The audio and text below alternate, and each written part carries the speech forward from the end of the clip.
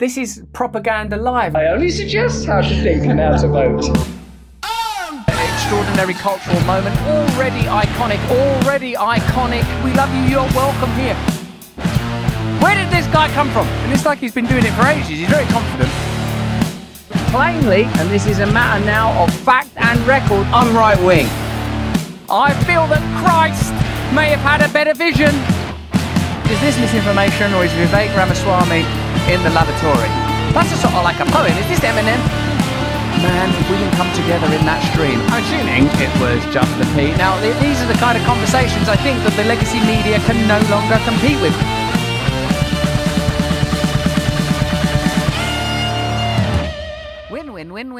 Win. This is On Brand, a podcast where we discuss the ideas and antics of one Russell Brand. I'm Al Worth, and each week I go through an episode of Brand Show with my co-host, Lauren B. That's me, and I am entirely in the dark about what we're going to cover today, but we've got a trend going that it's usually kind of bad. Almost invariably bad, which is why we do the good thing before the bad thing. Lauren, what is your good thing this week? McCluskey! Oh, yeah! It was Friday, and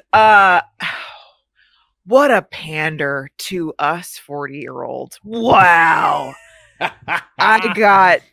It was Muppet Christmas Carol level pandering to exactly what my stupid little nostalgia brain wanted. Oh, it was great. It was very cool. And it was like a lot of stuff, I say a lot of songs that I never thought I was going to get to hear because I discovered McCluskey after they split up. Disbanded, yeah. Granted, I have gotten to see Future to the Left quite a bit, which asterisk, because all my especially if they were in St. Louis, all my friends knew that I was excited about it, that we're at the show, and buy me shots. So I still have never remembered the end of a Future of the Left concert, which I never do that. Like that's I don't, because I like listening to the music at a show and then like remembering everything. And so I very rarely even like get saucy, let alone oh no. And so I actually was present for the entire, the length of the performance, and it was awesome. And it was just like, I mean, I was remembering, I was like, wait a second, a lot of my friends and, bands I've listened to, like, man, people cover McCluskey like a lot, and because it's like a fun thing to throw in there, and it's kind of a flex, And so I was like, oh yeah, I've heard this, but not from them. And so I got all the songs. Like I got everything. They played the new stuff that was great. It sounded awesome. And it was just like, it was super fun. I mean, it wasn't necessarily like, it also like wasn't packed. I mean, it's a very niche kind of, like in the grand scheme of things, it's they're very much niche. One of those bands where, like, if you know, it's that kind of thing. They do have kind of a cult following, and we've spoken about them quite a lot off brand, and I know a couple of their folks, which is fun. I've seen, right? Yeah. So the bassist of Future of the Left, who is Andy Falco, the kind of driving force behind McCluskey and Future of the Left. His wife is Julia Ruzicka, who is the bassist of Future of the Left, who was principal at my university while I was there, which was a bizarre thing to realize when it occurred. I had no idea until she delivered a presentation about herself and like how much she liked Queens of the Stone Age and whatever, and I was like, oh, okay, this is minds were blown. Right. And then so that's I mean, that's a cool kind of like, it's a funny connection, but it was, and we got like a friend of ours is like, anyway, that's a friend of ours is, there and works at the venue. So like, it's a cool kind of connection, and it's an old venue. The Vic is super cool. And it just was like, wow, it was perfect. That's awesome. Yeah, it was really fun, and it is kind of they were word of mouth, because like and X, who I'm still like tight with and gets like full credit because it was one of these things where I was like, oh, what is that? I need as much of it as possible. And it got to the point where like I had all these like memories of like roller derby. We would sing I'm fearful, flying is fearful of me. We'd like scream. My gal Shanghai Lily was her derby name. We'd like scream it in each other's faces and do a couple of you know, helmet bonks. Makes you feel real excitable, you know, get your blood up. Yeah. See, so I can be jealous of you on this account because I've seen Future of the Left many times. I've seen Future of the Left perform McCluskey songs, but I've never actually seen McCluskey. So you know, you've got one up on me there. Yeah, I never had. They didn't perform McCluskey. That's why I was so I was like, I wonder what we're gonna hear because they didn't. It was all Future of the Left only. Whenever seen them. So, it was awesome. Tight. It was tight. Awesome. We got banter. Got sick banter. Oh yeah. Best banter. Falco's a very, very funny Hands human down. being. Yeah. I made a peep show joke with someone I did not know that was close to me, and we were like, "Oh, this is the crowd." I'm like, "Yeah, they could probably just put on 3 episodes of Peep Show right now, and we'd be fine."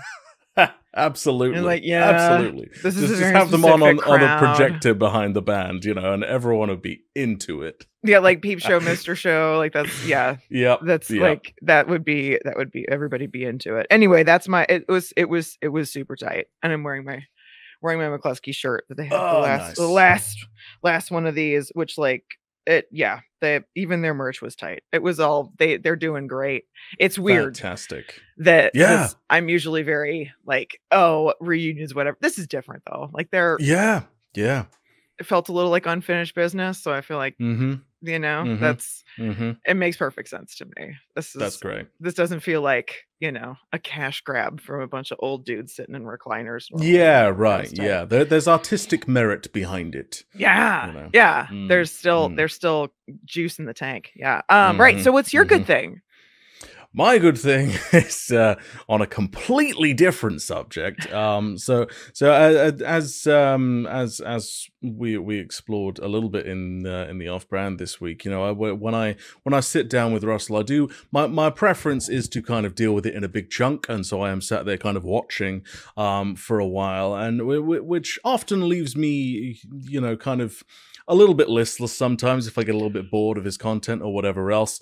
And so my good thing this week is Lego. It's Lego, and I unearthed in the move this Lego set that I got a while ago of London, which is viewers can see it. And so while dealing with Russell this week, I built a Lego set of London, and we've got the National Gallery over here. We've got Big Ben, and all that good stuff. We've got London Bridge, and we got the London Eye as well, which is that's been nice. It's a calming influence while listening to horrible things.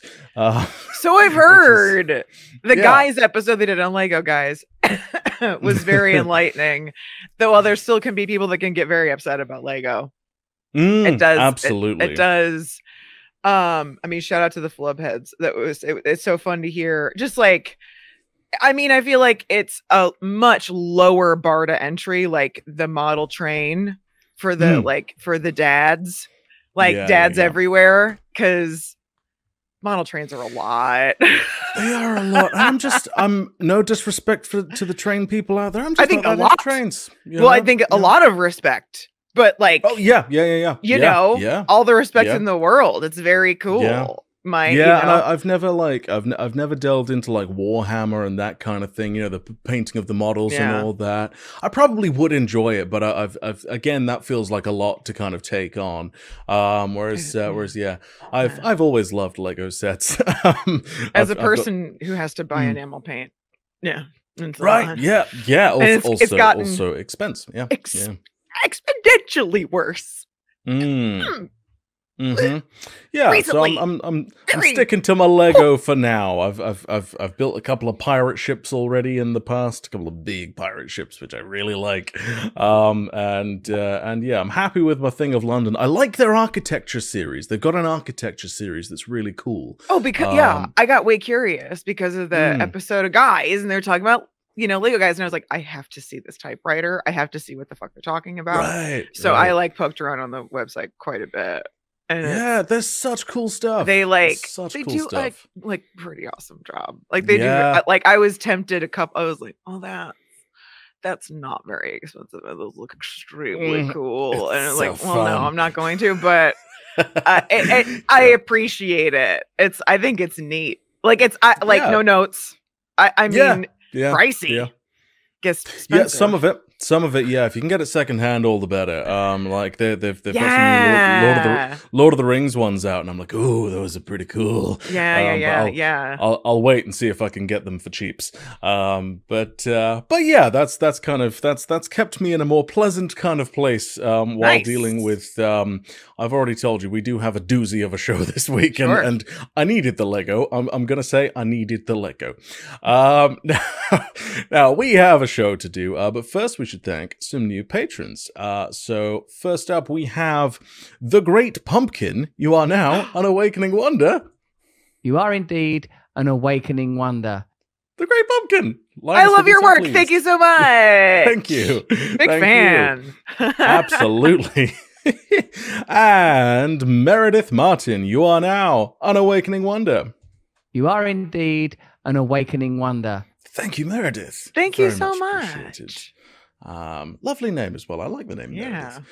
And if anyone wants to support us in what we do, become an Awakening Wonder, join the Invisible Hand, or donate on an elevated tier, head to patreon.com/onbrand, and you will have our eternal gratitude. It is this which allows us to be editorially independent and ad-free. As a patron, you will also get a shout-out on the show and access to our patron-only show, Off-Brand, where we discuss anything but Russell Brand, except this week we did do a fair bit of discussion around Russell Brand, because we had a little behind-the-scenes content showing how the sausage is made, or rather how an episode of On Brand is put together, before getting into some research methodology and going through it in real time, and also having a bit of a discussion around it, which was cool. I hope enlightening. Yeah, I had a little more, like, I don't know, I felt very analyze-y. I don't know. I think it's always, it's just too tempting, and I think it's also important and interesting to see, like, where is this guy come? Where are the cracks in the and we can explore where are the cracks in the foundation for these kind of shows. Like we can look at we looked more, I think, at the way that maybe it's more applicable to like all of the content that we're covering. It's, looking at these patterns and seeing how people manipulate sources, all that kind of stuff, which we can't really cover all the time in the show. How to really kind of get stuck into the research side of it, how to try and do that in an exhaustive fashion, because we ran into in that episode the problem where there was just nothing there, because people are making shit up or finding it on forums or whatever else. So that was very interesting, and I hope our patrons enjoy. Yeah. So head to patreon.com/onbrand to check that out. And please note that while you can easily listen to our audio version anywhere you can find podcasts, you can also watch us on YouTube, or if you're listening in the Spotify app, the video will come up there as well. Now then, in terms of Russell's content this last week, we've had a, slew of editorials affirming the likes of Alex Jones, Elon Musk, and of course, Donald Trump. But what we're looking at today is once more an interview. Now, the past couple of weeks, we've had bigot Rand Paul and Nazi supporter Mike Benz on the show, which doesn't seem like a great trajectory to be on. And so I did wonder in the back of my mind if we could get yet more ghoulish, and well, to find out, let's let Russell introduce the guest. Hello there, you Awakening Wonders. Thanks for joining me today for Stay Free with Russell Brand. We've got an extraordinary show for you. The first 15 minutes will be broadly available. You might be watching it somewhere else. You're like a peeping Tom peering over a fence at somebody else's private business, because after the first 15, we will be exclusively available in that sweet stream that we know as Rumble. Why? Because free speech is our ethos and our edict. And if you're speaking to Charlie Kirk, you got to speak freely, because I'm asking him, why does he believe in Trump? Have the right taken Trump to task when it comes to subjects like vaccines, Christianity, and indeed what Trump's second term would look like. Oh, that's right. Hi. Lauren has left the building, everybody. Lauren has left the room and the building, and oh no, they're back. Hi. I was gonna get a paper bag to breathe in as a bit. Yeah, because and then I'm too defeated. Great. It's already a day. We have Charlie Kirk, founder and CEO of Turning Point USA, on Stay Free with Russell Brand. What the fuck? Really? Yeah. Really? Yeah. So, like, last week, one of our listeners described Mike Benz as one of the more dangerous characters to come on Russell's show, and I am inclined to agree, but I do think that with Charlie Kirk here, we have upped the ante. This is worse. This is a problem, and it's difficult to concisely describe just how bad news Charlie Kirk is. So let's start with current reach and influence, and then we'll take a little look back at where he came from and the things he says out loud into a microphone. So Turning Point USA is a non-profit that advocates for conservative politics on high school, college, and university campuses. Specifically, they claim to be promoting the free market and limited government. In 2022, they had a revenue of $55 million. They have a presence on over 3,000 campuses nationwide in the US, with over 650,000 lifetime student members, apparently. Charlie Kirk himself has appeared on CNBC, Fox News, and Fox Business News well over 1,000 times. He is also a columnist at Newsweek, and his writing has been published in Fox News, The Hill, Real Clear Politics, The Washington Times, Breitbart, American Greatness, and The Daily Caller. His social media reaches over 100 million people per month, and according to Axios, he is, or at least was, one of the top 10 most engaged Twitter handles in the world. Charlie is the host of the Charlie Kirk Show podcast, which regularly ranks among the top 10 news shows on Apple Podcast charts, and ranks within the top 20 most popular podcasts in general, and is also a syndicated nationally radio show on the Salem Radio Network. The podcast specifically is aimed at Gen Z. Kirk is the William F. Buckley Jr. Council member of the Council for National Policy, a group that, quote, has served for decades as a hub for the nationwide network of conservative activists and the donors who support them, unquote, according to the CNP's September 2020 membership directory that was leaked in 2021. Yeah, so in terms of the scope of this guy's influence, I'd say it rates about an oh fuck out of 10. That's where I sit. This guy is a big fish in this particular There are moments in this show where I know my media diet and my own self-abuse, right? Comes through. And this is not the first time in my head. That scene from Snatch where Tyrone, the guy's like, I had a rally course. He's the getaway driver. I believe his name was Tyrone. No. And I don't remember. Now I'm doubting. Anyway, I thought it was. But yeah, he's like in this group of dudes that are kind of petty criminals, but he's been a getaway driver before. And Bricktop shows up. And the other guys are like, oh, go look who you are. And he's like, I know who you are. And he's really sad. Yeah, he knows exactly who Bricktop is, and his friends that are like a little more casual criminals don't. And I'm like, I'm in it. I know exactly who Charlie Kirk is. Yep. Yeah. I had no doubt that you would. It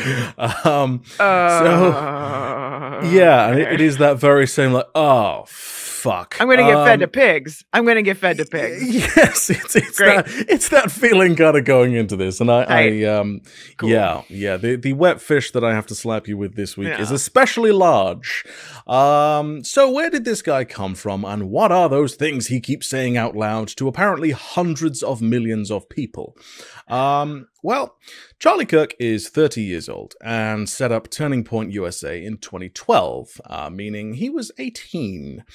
Prior to that, he'd grown up in Illinois, and in his junior year in high school, volunteered for the U.S. Senate campaign of Republican Mark Kirk, to which he has no relation, incidentally. Weird. I don't like that. I don't like that. It's always weird to me. He also wrote an essay for Breitbart alleging liberal bias in high school textbooks, which led to his very first appearance on Fox Business. After high school, Kirk briefly attended Harper College, a junior community college near Chicago, but quickly dropped out. In 2015, he did claim that he had applied at this time to West Point, the U.S. military academy, and was not accepted. He said that the slot he considered his went to a far less qualified candidate of a different gender and a different persuasion, whose test scores he claimed he knew. He later name names. Who? Yeah, right. Who? He later told the New Yorker that he was being sarcastic when he said it, and even later than that, told the Chicago Tribune that he was just repeating something he'd been told. And then at a Turning Point event featuring Rand Paul, no less, Kirk claimed that he never actually said it at all. So that's fun. Anyway, Progress, you know? Yeah, right. Back to 2012. So how did Turning Point USA get started? Well, after his appearance on Fox Business, Charlie Boy attended a speaking engagement at the private Roman Catholic University, Benedictine University in Illinois, and met Bill Montgomery, who was, at the time, a Tea Party-backed legislative candidate. Montgomery encouraged Kirk to get engaged in political activism full-time, and then joined him in founding Turning Point USA. At the 2012 RNC, Charlie Kirk met Foster Friess, a longtime Republican megadonor, who then injected seed money into the idea. So, what are the actual activities? Can you imagine just fucking all you need to do is just go and ask someone for money? Jesus Christ. Chicagoland has so much to answer for. Truly. The Chicagoland area. Jesus, and conservative nightmares. There's so much to answer for. So what are the actual activities of Turning Point USA? So one prominent example is the Professor Watch List, which supposedly serves to expose and document college professors who discriminate against conservative students and advance leftist propaganda in the classroom. You can find these professors by university, but also by subject on their website, varying from COVID-19 to LGBTQ rights, to abortion, to feminism, to climate alarmist, anti-Second Amendment, anti-law enforcement. And there's one for anti-Semitism that in reality is documenting those supporting Palestine in the current ongoing genocide. So not actual cases of anti-Semitism. That's great. It's a horrifying project that really does evoke some serious McCarthyism vibes. Not thrilled. There is also anti-Zionism is not the same as anti-Semitism. Not the same as anti-Semitism. Let's just say it. No, that is, yeah. I think we can affirm that as the position of this podcast, everybody. So there is also School Board Watch List, which is apparently, quote, dedicated to protecting our children by exposing radical and false ideologies endorsed by school boards and pushed in the classroom. SBWL finds and exposes school board leadership that supports anti-American, radical, hateful, immoral, and racist teachings in their districts, such as critical race theory, the 1619 Project, sexual/gender ideology, and more, unquote. A very similar website to the Professor Watch List exists for that one, which, again, great. And then there's Turning Point Academy. I bet. According to their website, Turning Point Academy is, quote, dedicated to reclaiming the education of our children, reviving virtuous education focused on truth, goodness, and beauty, and restoring God as the foundation of education. And elsewhere, quote, Turning Point Academy is committed to curating and, where needed, creating free, high-quality curriculum and resources that facilitate teaching and learning excellence, advancing godly and virtuous education, unquote. And they are also dedicated to equipping and encouraging pedagogical and administrative excellence through conferences, workshops, and online training of educators.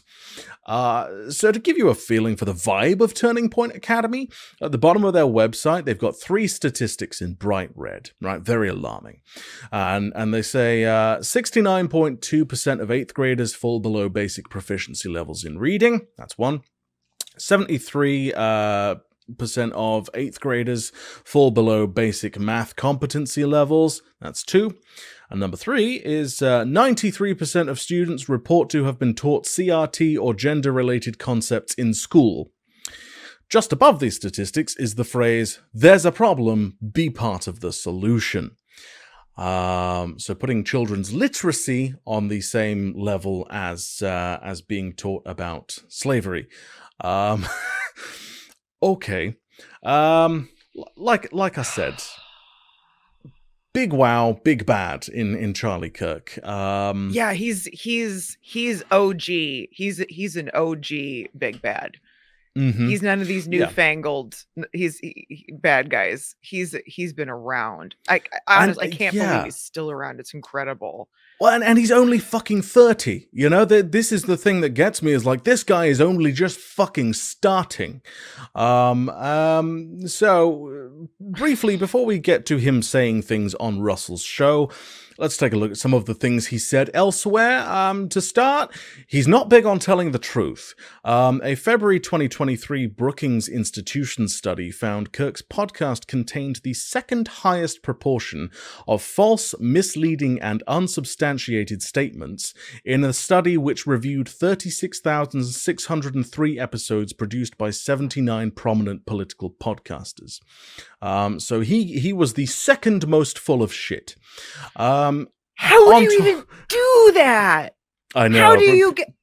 Mm-hmm. Wow. Oh, man. It's impressive. It's impressive both from him and from the people doing that study. More power to them. On top of that, he's described trans people as a middle finger to God, and really does not like black people. In January 2024, just a couple of months ago at America Fest, which featured Donald Trump Jr., Tucker Carlson, and Matt Gaetz, Charlie Kirk said, quote, I have a very, very radical view on this, but I can defend it, and I've thought about it. We made a huge mistake when we passed the Civil Rights Act in the 1960s. Oh. So... Yeah, I've always seen Charlie Kirk as kind of like that linchpin, the pin in the board from the string between like Lyndon LaRouche and like David Duke, like these kind of like public racists. Right.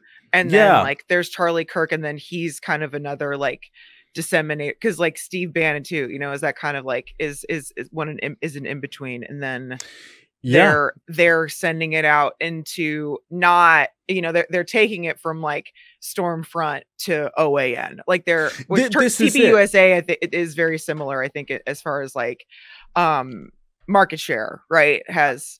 Yes, or audience capture, right? As like an OAN or something. They're not main, but they're under there. And the thing that strikes me about Charlie Kirk is that he is probably one of the most effective people at moving the Overton window further to the right. Yeah.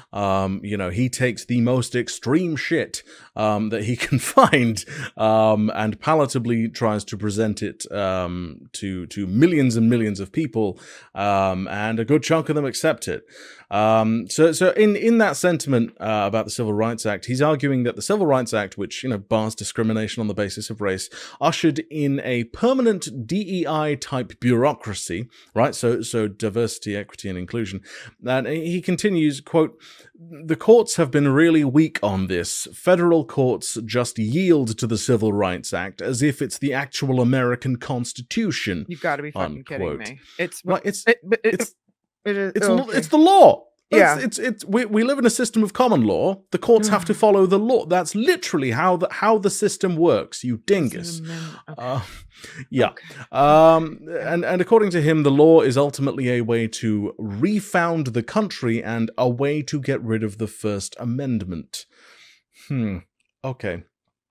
That's language to pay attention to. Refound the country is, and I've seen more reporting about it lately, like the idea that they're using originalism and they're using, the Supreme Court, and there is a doctrine knocking around in the back rooms of people like Charlie Kirk, where they want to remake the country into even something that the founders, like, they want to invoke the spirit of the founders, but they don't want to actually, like, they're throwing out anything that was reasonable that those dudes came up with, which quite a bit of systems are interesting and would work well if they were supported and were applied equally. Yeah, and the refound the country sentiment is especially when we're talking about the Civil Rights Act. Like, he's very much talking about great replacement shit here. That's what he's saying is, the black people are trying to take over everybody, and that's the undertone underlying, honestly, a lot of what Charlie Kirk says, I've found. Yeah. Well, the refound is like, it's hearkening back to a previous, it's Make America Great Again. It's like, again, refound, like, oh, well, when we founded it, listen, everything made sense whenever slavery was legal and most people weren't voting or full human rights. So that's like any kind of like language that's regressive in that way pricks my, like that's a dog whistle that I hear. Like, Nope. And speaking of dog whistles, as a more kind of as a less sinister example of his bigotry, should I say, in response to the 2022 Super Bowl halftime show, right, the one with Dr. Dre, Eminem, Snoop Dogg, 50 Cent, and Mary J. Blige. Honestly, I think one of the best Super Bowl halftime shows of all time, in my opinion. Charlie Kirk said, quote, "The NFL is now the league of sexual anarchy. This halftime show should not be allowed on television," unquote. Sexual anarchy. Dweeb. That's what he got from that. Boo, nerd. Someone give him a swirly. Oh, dear. He lives a swirly-less existence, and I don't think that's correct. Yeah, right. His head should be upside down with his head in a fucking toilet. Yeah, or maybe I don't know, needs to invest in a sex toy. He needs to do something to I don't know, make his life more interesting, clearly. Mind-numbing stuff. Anyway. Okay. Well, I mean, don't want to think about that. I don't know why we're going there. He brought up sexual anarchy. That wasn't me. That was him. That was him. Yeah, that's true. This is true. So the list of reasons that this guy is terrible is honestly too long for me to fully recount here. Because believe me, there is a lot more. There is a lot more. We can't. And not just because I don't want. Like, I'm saying, like, it's not. There's way too much. He's been at this for such a long time. Yeah, it would have to be an entirely separate podcast, and that's not a thing I'm willing to do. But suffice to say, this guy is extremely bigoted, extremely influential, and a Christian evangelist, which will come up later with our darling Christian zealot of a host, Russell. First, however, let's get into the first clip that we have of Charlie, and I'm going to skip briefly past the introduction onto the show proper to the first issues that Russell wants to discuss. And honestly, in a lot of ways, this clip does tell us all we need to know about this guy. Charlie, can we first of all look at a couple of contemporary stories like this Boeing? We're talking about John Barnett's death by his own hand, or whatever you want to call it. It's very convenient for Boeing that a man who consistently testified against their safety from a position of some experience and authority is now unable to testify further. When you see a story like that, what's your assessment of it, Charlie? Well, you can't help but think, is there foul play involved? Again, I don't know. I know none of the details. I know nothing, and I don't want to speculate beyond that. But, those of us that love the truth and those of us that are kind of combining forces, we see a pattern. And I believe God made us in a way to recognize patterns, and pattern recognition is important, which is when you see kind of unusual glitches in how things should operate. For example, when you see whistleblowers at the origination of the spread of COVID just disappear in mainland China, and we're just told, oh, no, it's just fine. Happens all the time that scientists just kind of just disappear. Or when Epstein, quote unquote, killed himself in a prison cell. And again, I don't know anything about this. It could just be that this guy was dealing with mental health issues and the pressure was too much. I know nothing about the details there, but it smells. And by the way, the same thing with Mitch McConnell's sister-in-law that's connected to the Chinese Communist Party shipping company. I don't know if you saw that story in Texas. It was, I think something Chow, where she just, I suppose, got into her Tesla and went backwards into a lake. And suspicious, it's being investigated as a criminal matter in Texas. Again, I don't know if foul play was involved there. But we're starting to riding in a Tesla. I think people now have the courage to put two and two together and say, are there other clandestine subterranean forces that are trying to remove truth tellers, whistleblowers, or threats to their current power structure? And or do they just want to try to go back to this idea that, dead men tell no lies, or dead men are not able to testify. So I don't know what to make of it, Russell, except for the fact that in the new normal, when I see a story like this, I immediately start to suspect foul play more than just the narrative that we're being fed. And that is largely because we have been routinely manipulated by the mainstream apparatus, by the establishment, which is the term that I love that you used. And again, it could be that the normal explanation is the normal explanation. But if there's any lesson out of the last 4 years after 15 days to slow the spread, it's that there's almost always more to the story than what the establishment is telling us. Oof, the button on it wasn't wrong. I know I'm coming from a very different angle than he is coming from. But I don't like that. The last thing you said was not wrong. A bunch of stuff in the middle that was wiggity. Yeah, I will say, as someone who attempted suicide not that long ago, I do kind of resent the idea that it has to be a conspiracy. Sometimes things suck and people's mental health isn't that great. That also does happen. And yeah, you were right. Dead men tell no tales is the phrase that he was desperately searching for there, or possibly he avoided it because it is also a reference to a Pirates of the Caribbean movie. I don't know that they had first dibs on that, but okay. No. Yeah. So what's initially being discussed in that? Firstly, you had the whistleblower in China thing. That's the same thing that we covered in the Rand Paul episode. According to him, disappearing is no, he died of COVID, tragic, etc. What's then being discussed after that is the self-inflicted death of John Barnett, a man known for being a whistleblower against Boeing. And for those not in the know, I think this is a fairly ubiquitous story, but nonetheless, after retiring, he embarked on a long-running legal action against the company. He accused them of denigrating his character and hampering his career because of the issues he pointed out, charges which were rejected by Boeing. And at the time of his death, Barnett had been in Charleston for legal interviews linked to that case. He gave a formal deposition in which he was questioned by Boeing's lawyers before being cross-examined by his own counsel, and he had been due to undergo further questioning the following Saturday. When he did not appear, inquiries were made at his hotel. He was subsequently found dead in his truck in the hotel car park. It's pretty tragic stuff, and as it doesn't look good. It does not look good. That's the thing. Like, as you'd imagine, the conspiracy-minded side of the internet is going buck wild over this story, and to me, it rings alarm bells.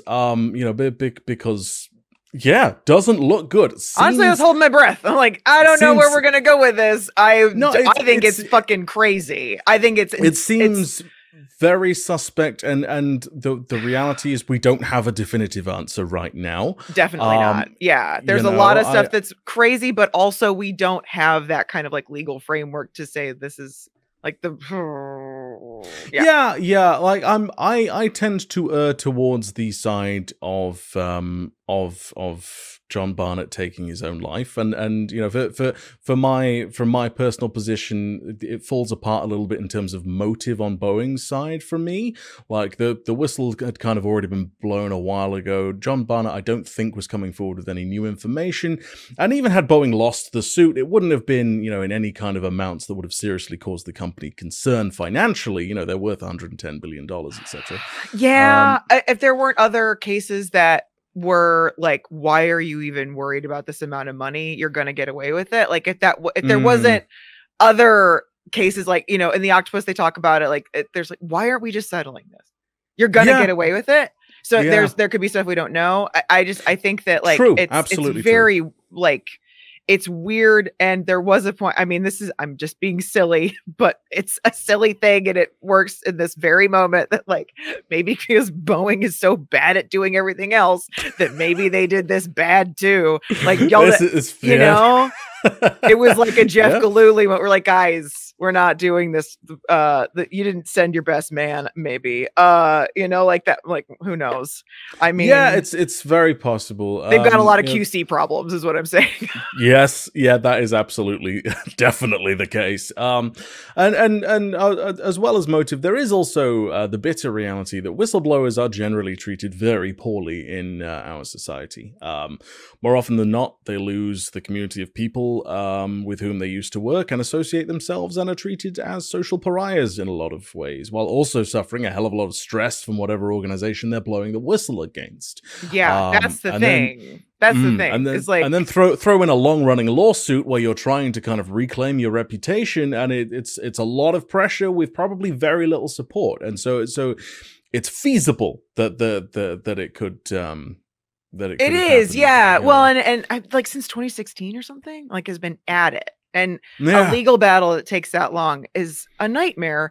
That's the thing. And even mentioning Jeffrey Epstein, right? That's the other example. Like, okay, best case scenario, Jeffrey Epstein should not have been allowed. Like the situation that whatever happened to Jeffrey Epstein, like shouldn't have been allowed. That should not have been the case. To begin with.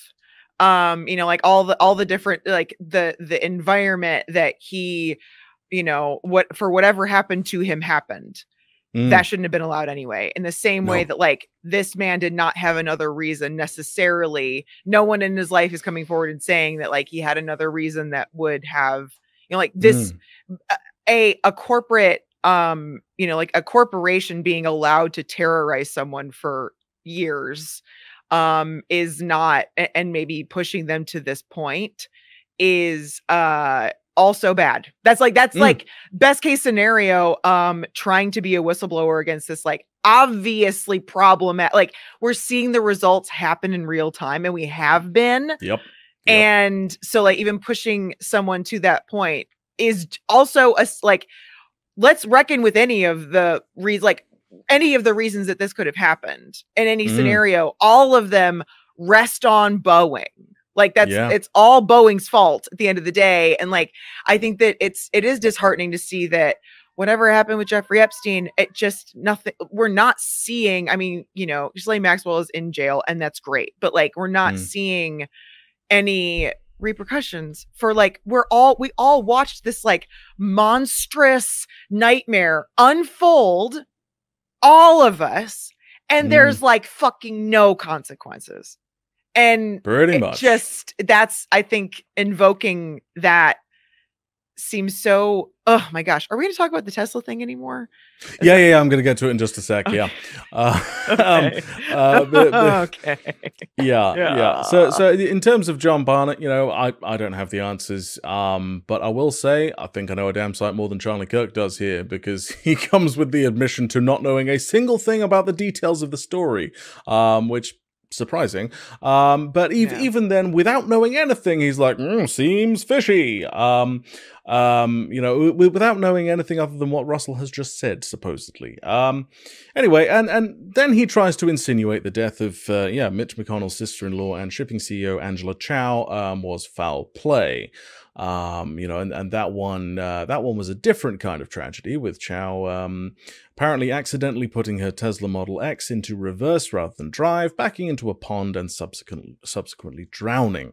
The sheriff's office wrote that their preliminary investigation determined it to be an unfortunate accident. However, given that it was not a typical accident, the office is investigating it as a criminal matter until they have sufficient evidence to rule out criminal activity. I do think the idea of it being a murder is pretty far-fetched. Oh yeah, but that seems to be what Charlie Kirk is advancing here. Yeah.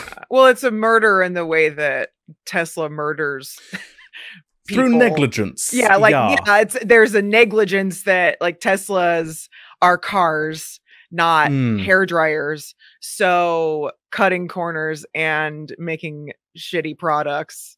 It doesn't. Yeah.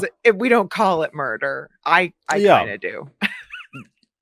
Yeah, it could be murder by corporation kind of situation. Everything is like the underlying problem is corporate deregulation. On this, we're living through. This is what happens. This is what people have been screaming about for decades. They said that this would happen, and this is exactly what's happening.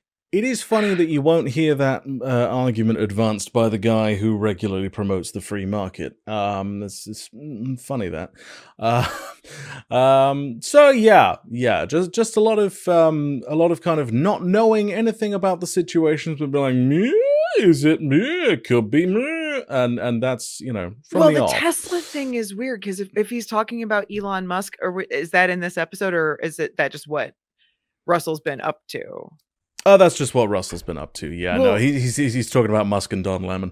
But these things keep coming up, like, because we talked a couple of weeks ago about like Elon Musk allowing Tyre Raycheck back on X, Twitter, or like the husband was talking about how, like, he still loves his Teslas, even though this is probably fucking malfunction. That, like, can you imagine somebody saying that about Ford? Like, it's this weird, like, it's virtue signaling. And it's very odd. There's a whole other environment that's happening that feels very disconnected from reality. That people like Elon Musk, but in fact, Elon Musk is in the center of this, like, very strange orbit. Well, it's this cult of personality surrounding the guy, isn't it? And everyone is going to... What personality, by the way? I know. Do you know? I watched the whole of the Don Lemon interview last night, and oh boy, oh boy.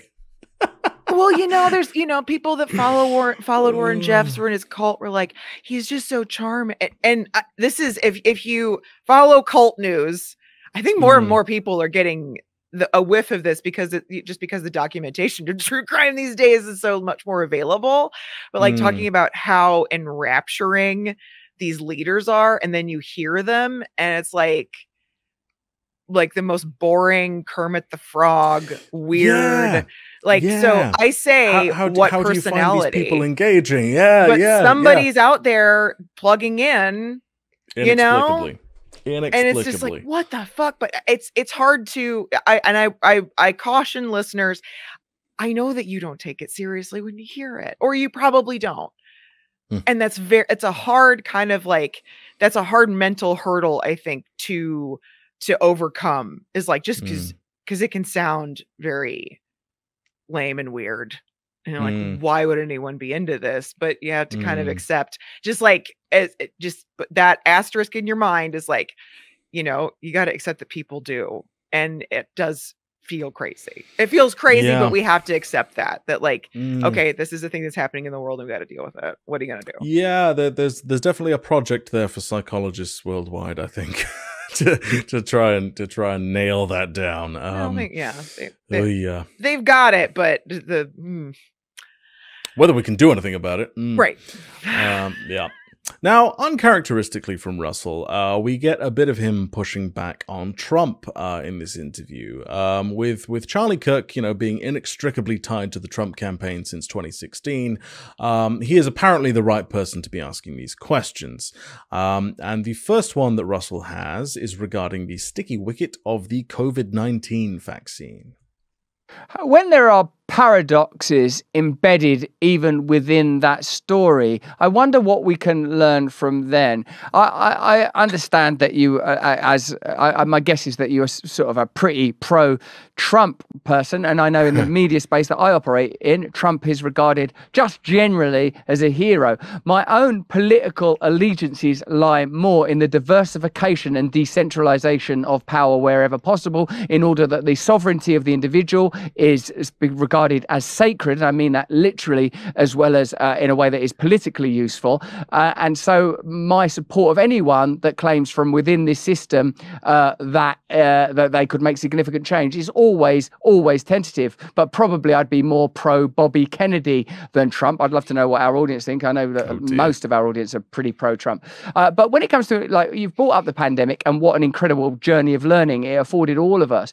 See how Trump maintains a degree of credit for the efficacy of warp speed, while clearly courting the many Americans that now are furious about what happened in the pandemic period, who might loosely be corralled under the term anti-vax. How do you see that contradiction playing out for Trump, taking credit for the success of the vaccine, courting the support of anti-vaxxers? Yeah, it's a very fair and important question, Russell. So let me just state my opinion. I was against the lockdowns, the masks very early, never took the mRNA gene altering shot called a vaccine. I think it was a huge mistake. I believe we were lied to by Pfizer, AstraZeneca, Moderna, Johnson & Johnson.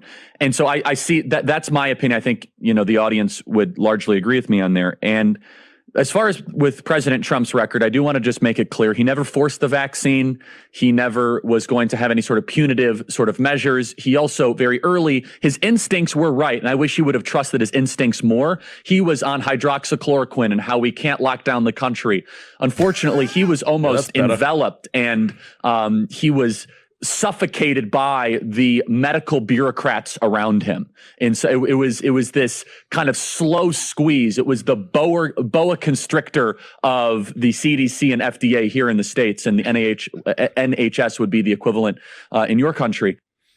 No, it isn't. It super isn't. First of all, so the NHS is our national health service, and unfortunately, you don't have a comparable kind of thing. Not even fucking close. No. Whereas infectious diseases and whatnot in this country fall under the purview of the UK Health Security Agency.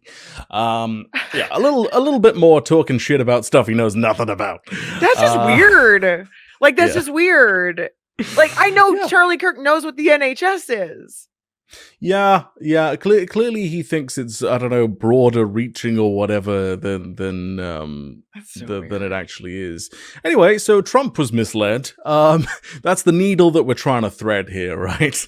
Never mind the fact that Trump has multiple times said how wonderful the vaccine itself is. No. He was misled by the boa constrictor of scientists and medical bureaucrats around him. Like, it never ceases to fascinate me how Trump can be both a genius and an easily led idiot, according to these people. Like, he's all powerful and yet constantly hampered by that pesky deep state. Yeah, is he talking about Jared Kushner, his son-in-law, who he put in charge of the COVID response?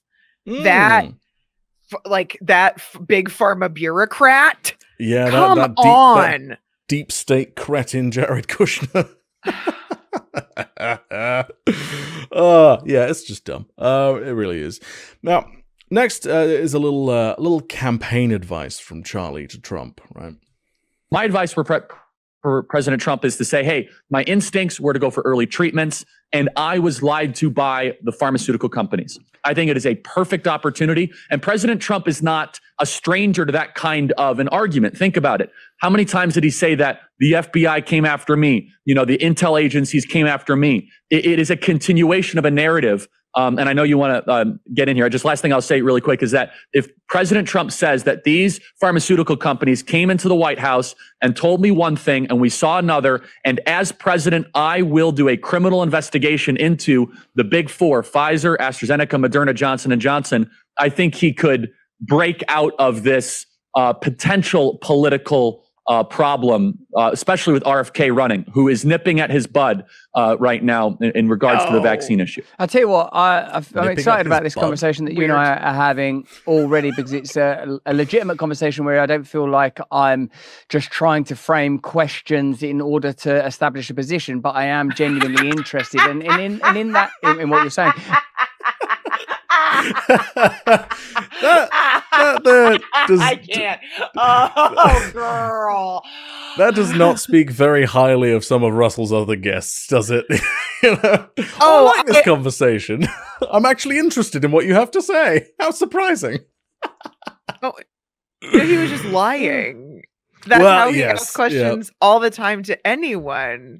No, he's saying this conversation is refreshing because he's not having to do that now. He has to do that the rest of the time. He just did it. He also does quite a lot of that.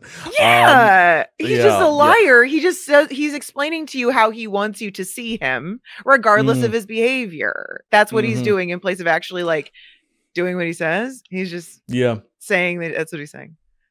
Yup. Also, the nipping at Trump's bud thing. Weird. Like, it's he just can't quite get any popular phrase quite right. So like he gets halfway, he's like, good enough. Yeah. I mean, I've been there. I didn't cut all the instances of him doing this into our show. Yeah. But like he does it like 4 or 5 times throughout that interview of just like random little phrases. And I'm like, what are you doing? Why? This is weird. Oh dear. If he's nervous, he doesn't seem like he seems like a real professional. Because I still call issues of magazines episodes all the time. That's a word I constantly like. My brain's just like that wire got crossed. As an adult. I kind of like that. No, because it's extremely confusing when I'm trying to have a conversation about magazines and television at the same time. Which honestly doesn't really come up these days. Which makes I'm out of practice. That actually makes it worse. But like that's the thing is like I can sympathize with that, but at the same time, it does make him seem like an automaton. You know, like a glitching robot. Like that does seem that way a little. Yeah. If he's nervous, that is kind of I don't know. That would be interesting. But because Russell's platform is way smaller than Charlie Kirk's. That's the thing. I think it's just. Yeah, it's just who he is, I think. I don't know. Replace a circuit board? I'm not sure. Like maybe some soldering got loose. I don't know. Maybe. We'll have to take him off to Zuckerberg to get fixed. Russell continues the pushback in this next clip, asking what is a long-winded and brambly, but ultimately eventually reasonable question. One question, though.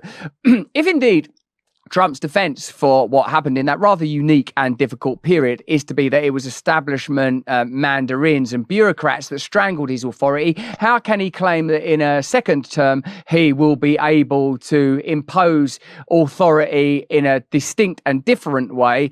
And will he, if he were to say that he was going to, would he not risk further accusations that what he was planning to bring to America was a form of dictatorship, which is precisely what his detractors on the neoliberal left are continually saying, whilst I recognise and consider, and just to let you know my position, I consider the biggest threat to our freedom to be the new strain of authoritarianism being augured under the auspices of neoliberalism. That is the tyranny that we have to fear, no question about it. But how would Trump do things differently this time without playing into the hands of those that say he's going to slash bureaucracy and all that? Yeah, so 2 things. Number 1, you're right. The new authoritarianism, though, looks different than just a czar, a Caesar, or a king. The new authoritarianism is by committee. It's by oligarchy. It is by bureaucracy. It is by the secret society of intelligentsia that sit around and they agree that, the Faucis, the Birxes, they are largely the faceless, nameless, unidentified power structure within the Leviathan. So when people think of authoritarianism, they just think of Putin. When the new authoritarianism rests within the credentialed class, the managerial revolution that we've lived through the West. I'm happy to explore that, but I just wanted to expound on that. So your funders? So the guys who give you the money to do your... That's what I hear. Crazy. Yeah. Weird lack of self-analysis in terms of oligarchy question there. So the faceless, nameless, unidentified, but also credentialed class who have apparently formed a secret society of intelligentsia are apparently the ones running the world in authoritarian fashion by committee. Now, I didn't know about this, but then again, it's a secret, so how would I? It's already pretty profoundly dumb. Now it's a complete description of the way that he was that's how you get paid, sir. You just described your business model, your foundations, everything. That's you. Yeah, I guess the distinction is the people funding him. I'm not sure whether they would be described by anyone as intelligentsia necessarily, but it's definitely old white men sat in a room. That's definitely the case. Intelligentsia doesn't mean. I mean, it means. That's his demonizing thing. That's like demonizing academia. That's just throwing that in there. That's exactly it. Which also, all of these people go to our legacy Ivy League. They pretend to hate learning and knowledge, but they don't actually do it. Just like everybody pretends that they didn't get vaccinated with it. A lot of these dudes absolutely did, but they still want to use that kind of, they want to benefit off of the rhetoric for the rabble, but they don't actually apply that to themselves. They all have deep ties to academia. Their names are on fucking buildings and shit. This is a yes, yeah, absolutely. And I think with Charlie Kirk, there is a more prominent and extreme thread of anti-intellectualism. Running through him, and so I don't think a university degree defines a person's inherent worth or intellect, right? Especially when there are usually various barriers, financial or otherwise, to that system of education. That said, I do value education and/or experience pretty highly if I'm going to listen to someone speak on a subject. The experience that Charlie Kirk has is parroting right-wing talking points through various media platforms since the age of 17, and doing that instead of going to college, which, for various reasons, alongside the things he says in this interview and elsewhere, leads me to believe that the only shit he knows is stuff that he has been fed from right-wing conspiracy sites like 8chan, which he has been known to frequent, or the right-wing media sphere in general. Which is why it comes to the surprise of literally nobody that this incredibly influential picture of privilege is promoting anti-intellectualism in as many forms as he possibly can, and why it makes perfect sense that his study found his podcast to be absolutely full of shit. It's abundantly clear that the appeal of him and his show has nothing to do with the things that he supposedly knows. Right, because there's not much there. The hypocrisy packed into every statement is palpable. Yes, it's dense. Very dense. Another thought I have is just how troubling it is to have someone so apparently influential in the sphere of education who hates the very concept of people being educated. But they're not even, right. Yeah. But especially Charlie Kirk, he's not necessarily he's like a barnacle in education. He's not contributing anything to the educational process, or he's not in the establishment. He just is allowed to latch on and be a leech and inject poison. That's so he's in the which also they're in the room a lot. It's very frustrating for their ability to be anti-intellectual, be anti-academia, but you are so far. Also, you're so far in it. So it's almost like they made a and they being, you know, not just Charlie Kirk, but like a lot of, you know, like Liberty University and like there are like private Christian institutions that are kind of like making their own bubble of academia as they define it. And so you can somehow yours is different and like better and like which the numbers don't necessarily bear that out. Like it's just kind of it's almost like they've made a different like pod to be a part. Like, well, you won't actually let us in academia. We're a barnacle with like this, you know, kind of like tendrils going in puppet master style, the Heinlein puppet master style, but then also being in this little bubble of their own that they're making. It's so fucking frustrating. It's a parasite trying to take over the host kind of situation. Yeah. You know, causing active harm rather than being any kind of benefit. So Russell continues to push Charlie on the subject of Trump, asking another surprisingly incisive question before we get a bit of a digression from Charlie Kirk.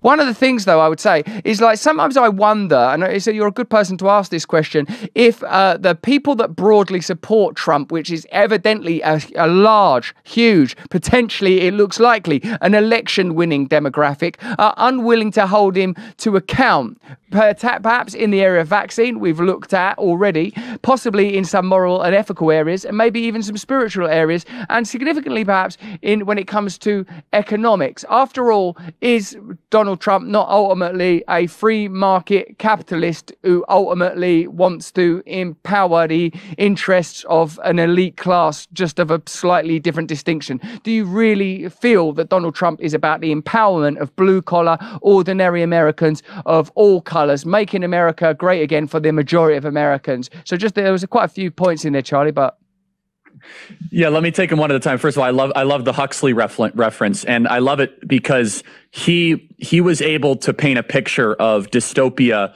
that was centered around an entrance into almost a comatose pleasure focused dictatorship. You know, everybody belongs to everybody. There's no idea of personal privacy.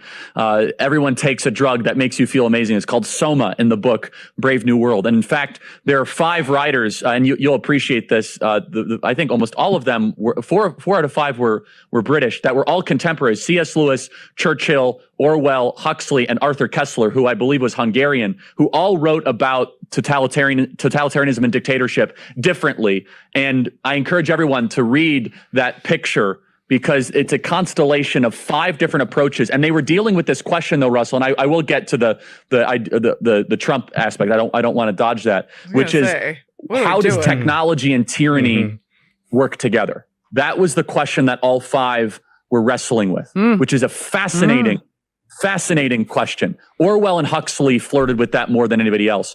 I encourage everyone to read, though, Darkness at Noon by Arthur Koestler, which is exactly what Donald Trump is experiencing. It was all about the Moscow show trials. It was about what happens when you forego due process. It's brilliant. They all lived in that late 1940s, 1950s, and published some of the most important works that are instructive to what we go today. Everyone goes immediately, Russell, to 1984, but 1984 is just one piece of kind of the, let's say, the genre of warning against the new totalitarianism of the 21st century.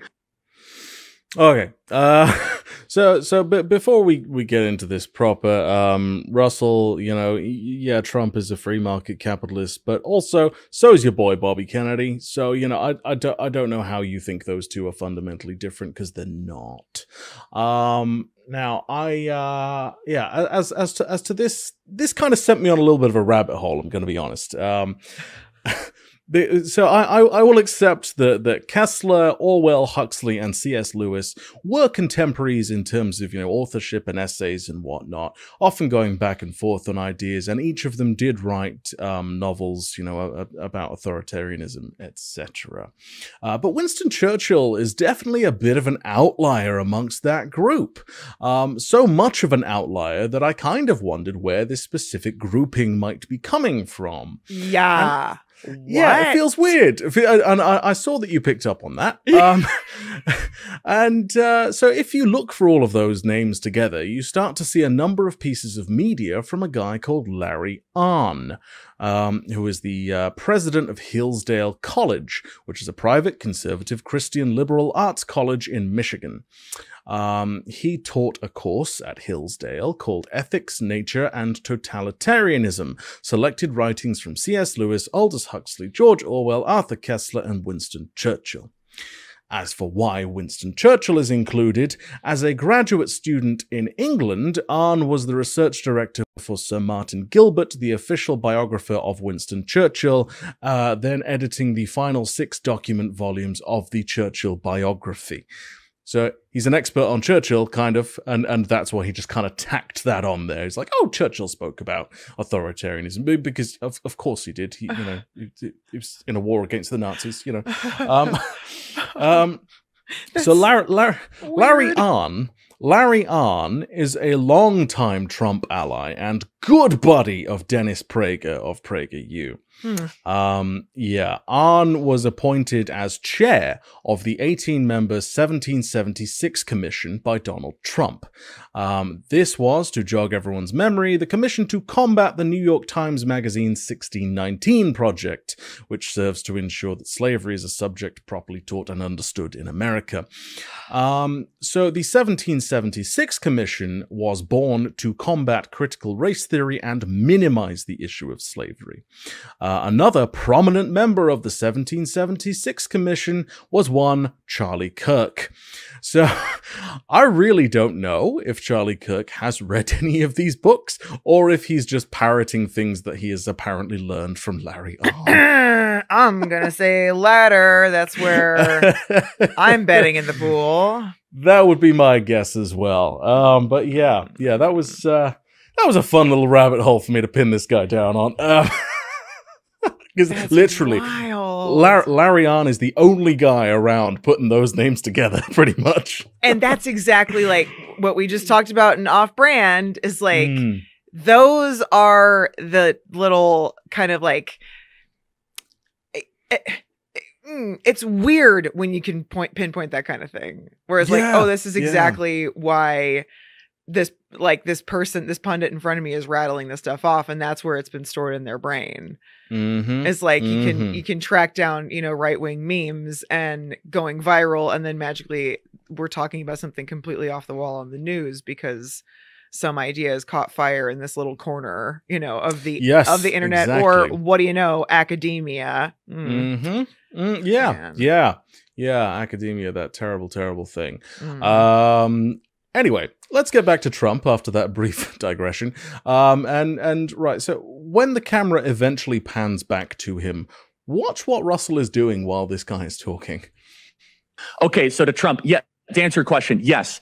Do I agree with everything that President Trump does? Of course not. But it is a fact, though, Russell, that when he was president, we experienced a blue-collar boom. That people that work with their hands, the muscular class, people that shower before work and after work, saw the greatest increase in wages and in their income levels. Were there times when he was doing too much for big corporations? Maybe, but I will say I'm more free market than not. And we can have that discussion, Russell, where I do believe that one of the great fruits of Western society is the ability to trade and to have commerce and entrepreneurship with proper guardrails and, of course, a steadfast commitment to the rule of law, equally applied to all people, regardless of socioeconomic status. That is a bedrock principle of what we would call Western civilization, which comes out, of course, of Blackstone from your country. Again, thank you for all the wonderful things that the United Kingdom has given the world. But rule of law, due process, common custom, all one of these wonderful things. But look, I will say this: that President Trump, the number one thing, Russell, that he would do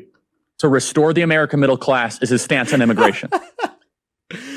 So he's reading and leafing through a book while Charlie Kirk is talking. That's what he's doing. So if this is what it looks like when Russell is interested in what someone's saying, I'd love to see what he does when the boring. Well, is he looking for like a quote or something? That would make sense if he's like trying to be half engaged and looking for something talk about. The book he's picked up is by Winston Churchill.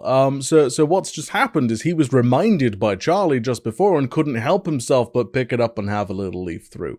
It's nothing to do with the thing that Charlie was talking about in terms of Churchill's work, but maybe Russell thought he could find a smart thing to interject. Okay. That's what I'm gonna call it a push on this one, just because. And yeah, it's not like an awesome look. Like, making a podcast that you don't see is nicer. At least he wasn't like eating a sandwich. Like, it could be worse. It could definitely be worse. That is true. As for what Charlie Kirk was actually saying, right at the end there, he was making the claim that the rule of law should be equally applied to all people, regardless of socioeconomic status, which I do agree with. Mm-hmm. But he's saying it just after saying that Trump is going through the equivalent of the Moscow show trials, and that there's no due process involved. The irony is so thick it's become a steel beam, the likes of which couldn't even be softened by burning jet fuel. It's pretty outrageous. Yeah, sheesh. Okay. Yeah. Now, the thing that Kirk finished off with there is saying that Trump is going to restore the middle class of America by tackling immigration.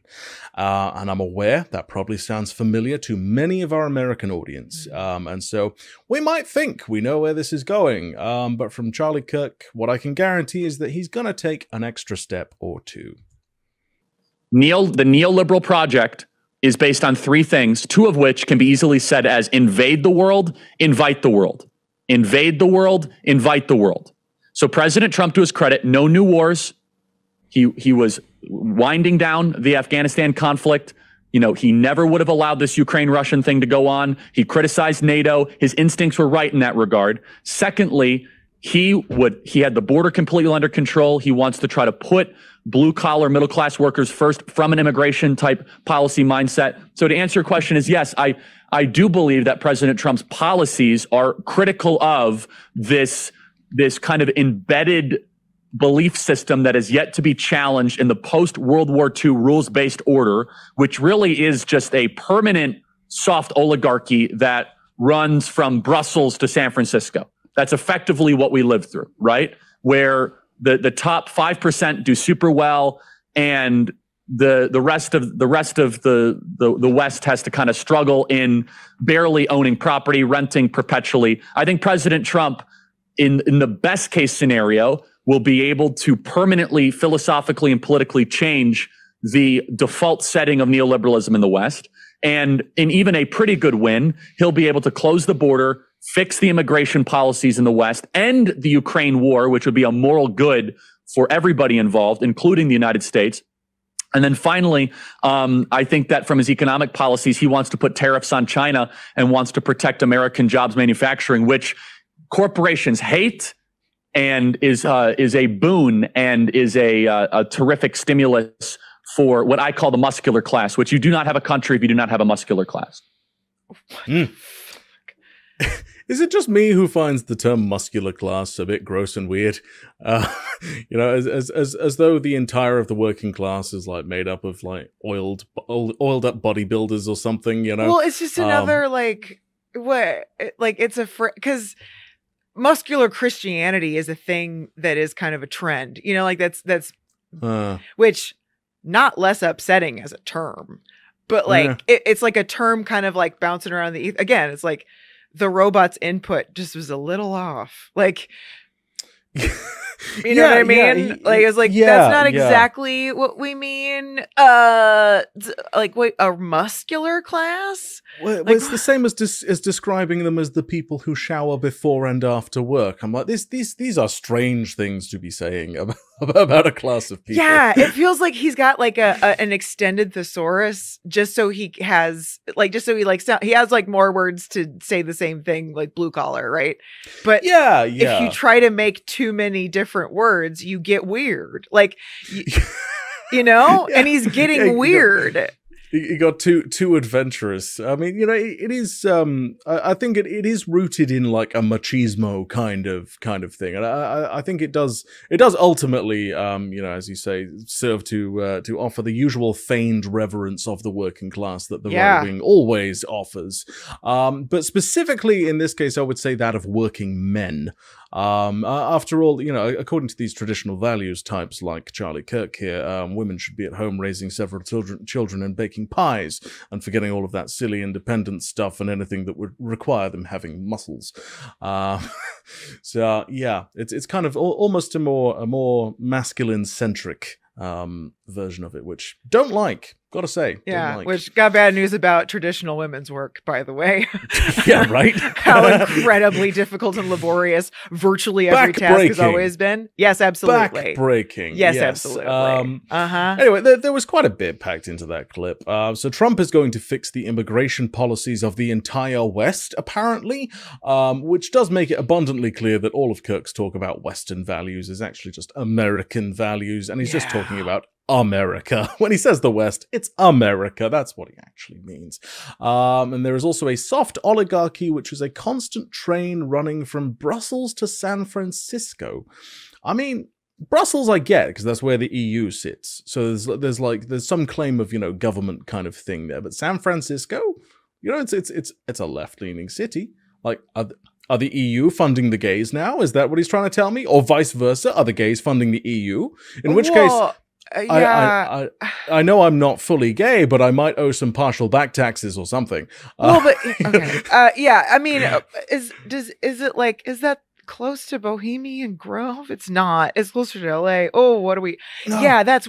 I mean, there's got to be something. There's definitely something. There's Silicon Valley around there, but not exactly. Like it's. There's Do we just have an unawareness of the geography of California? There's a university, Berkeley. Is it that? Could it be Berkeley? Are we?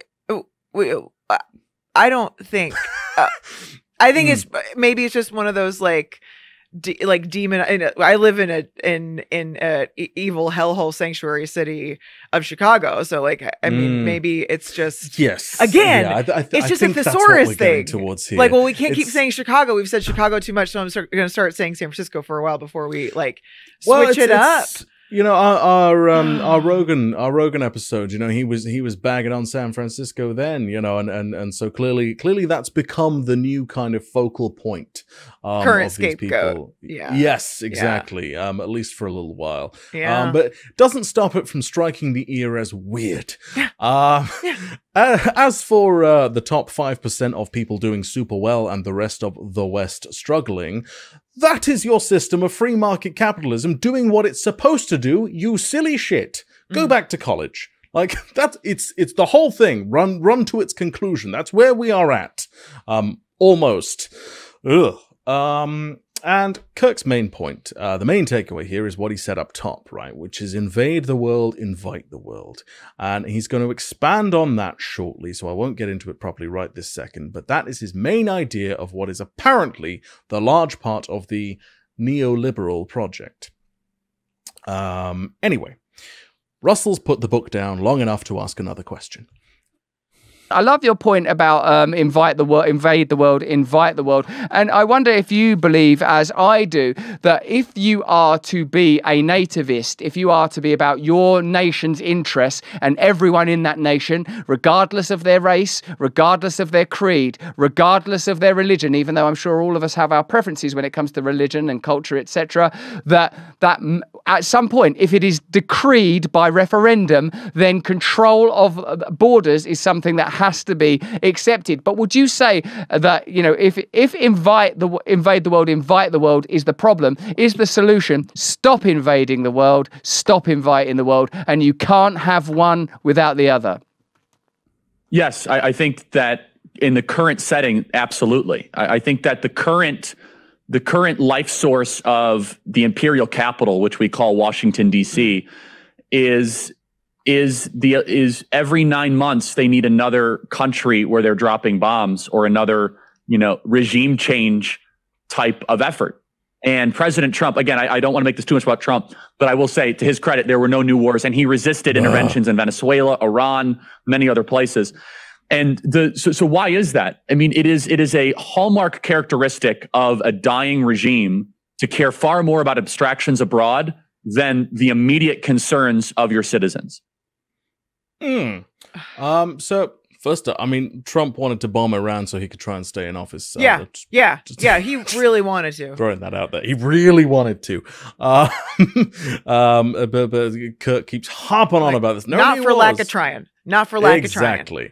Exactly. And I'd love to see some sources and some further explanation of what he's saying at the end there. It's the hallmark of a dying regime to care more about abstractions abroad than the immediate concerns of your citizens. They're also they're really and in recent months, maybe last year, or I've just heard it more recently that they're really hammering home the manufacturing consent kind of which time and place, great point. This they're using, that's another kind of culturally aware 1984 invoking Aldous Huxley's you're taking the language of manufacturing consent and then kind of we're gonna bend it here and shift it there and weep wop whoop and maybe get out the country crock and grease it to fit that's very it's another thing I've heard a lot recently of kind of just scooching that kind of those words and phrases into their needs, taking I think maybe a more left kind of argument approach, analysis, someone that was kind of on the left and then just kind of they would do with fucking 1984 or whatever. It's just scooching the idea over to what they need to serve their purpose. And kind of bastardizing it to the point where it almost no longer means the thing that it used to mean. In terms of how they're using it. And it's very much kind of following the narrative of being against foreign aid of any sort. Why are we spending this money, intervening in other countries, and it's okay. For our own selfish reasons. We all have selfish reasons. Those should even be enough. Just doing it the right way, selfishly, selfish long-term reasons would honestly bear out a lot of the same conclusions as the short, but it's because it's short-term. It's immediate goals. And that's why things seem so short-sighted. Foreign affairs seem so short-sighted because they totally are. Yes. Which yes, is they a are. fucking problem. Oh, yes. In any case, what we just heard was Russell very much signing on to the concept of invade the world, invite the world, stoking nativism and saying that, we should all be fine with tight border and immigration controls. When viewed through the specific lens that this guy wants us all to live in tiny theocratic ethno-states, it's not overly surprising, but it is surprising that he's quite casually just saying it out loud these days with nary a concern in the world. That was not the case when we started this project, that's for sure. Yeah, it's weird. It's man, oh man. It sounds like I think that so Alex Jones benefited from this for a while, but then kind of ruined it. Was that he was trying to position himself as being critical of Trump. Because and now Alex kind of painted himself into a corner, and other pundits as well have kind of painted themselves into a corner. I think Tucker probably of you're a supporter, you're on Trump's team, you're pro Trump. Whereas what we can see through their own development is being still being critical of Trump because their chats, their their listener base is not so thrilled with how Trump the exact thing that that Russell brought up, which is he's the one that made the vaccine, that's their his own a portion of his own base turned against him because of the vaccine. And so, or at least is on the fence and is very uncomfortable by being reminded that, the vaccine was actually a Trump deal. That kind of, I'm wondering, so that being able to have the wiggle room to be critical, works extremely well for Russell talking to his base, responding to his, his chat, his locals channel. And I think it seems testing, we're not necessarily learning or talking about anything real here. He's testing these talking points of if anybody's going to tell me how to answer my my listeners, my followers, my chat, like if anyone is going to have the stock talking points that we're going to agree on, is Charlie Kirk. Charlie Kirk is the one. It's like, okay, so these are the questions I'm getting. Tell me how to answer them in a way that can rationalize and stay on topic, because it feels like the fact that Russell's having all these same, like, so different, these like guests that are so far afield from his brand even a year ago. Like, are we going to see Steve Bannon? Are we going to see Stephen Crowder? Are we going to see Roger Stone? Like, these are very different, in which you've observed and explained, like, why we have these kind of guest specific episodes. It's like the episode, like, I never ever expected to see Charlie Kirk. I didn't. Yeah. I just didn't. This is for me, this is extreme. And I wonder if he's just like, okay, this is how we get into the fold and get the clout and get the market, you know, like the share, you know? I at this point, I mean, I wouldn't be surprised if Steve Bannon came on the show. He did a thing with Crowder when he first joined Rumble. So that has occurred. Haven't seen him since, which is interesting. So at this point, I don't know. I feel like, you know, when you get to the Charlie Kirk point, kind of all bets are off pretty much. Right. It's a dam broke with it. Like, there's, which I didn't think I was going to see. Like, when we started this, like, it's just interesting. Yeah. And because, you know, this is all, it's all like influencer, like everybody's just selling each other's makeup palettes, like at the end of the day. Yeah. Like, truly. And so are we getting the Jeffree Star makeup palette deal? Is that what we're gunning for? Is it like, you know what I mean? Like it to have all the right people on your channel. Because same thing came up last week. You know what I mean? Like, they're making the rounds, and and I do think we can pinpoint the exact moment that the dam broke, and that was sometime in September of last year. Right. It's funny how that's exactly coincidentally when that seemed to happen. Now, in the next clip, Charlie expands on his idea of invade the world, invite the world, which goes in a slightly unexpected and deeply unpleasant direction.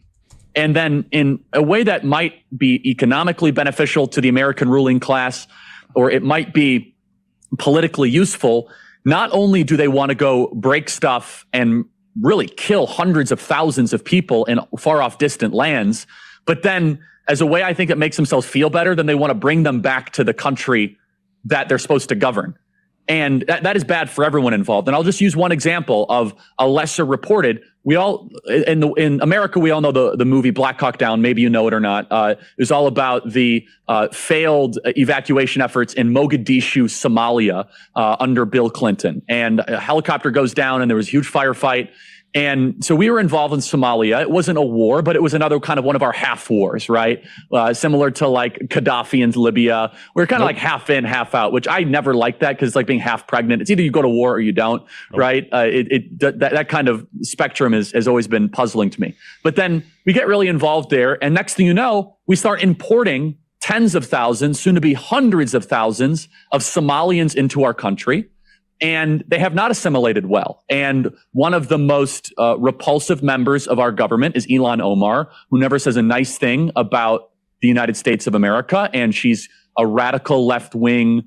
I don't even mean that. I don't want to make it too political in that sense. She's just like a revolutionary type where she wants mass immigration. And she is not, in my personal opinion, loyal to the United States. But that's the project, is that you invade, you get involved in certain disputes, and then you invite the people that you might have unsettled or that you have displaced. And not just in that area. We have over 120 countries coming across our southern border right now. In America, we have 15,000 people a day marching into our country. We don't know where they're from.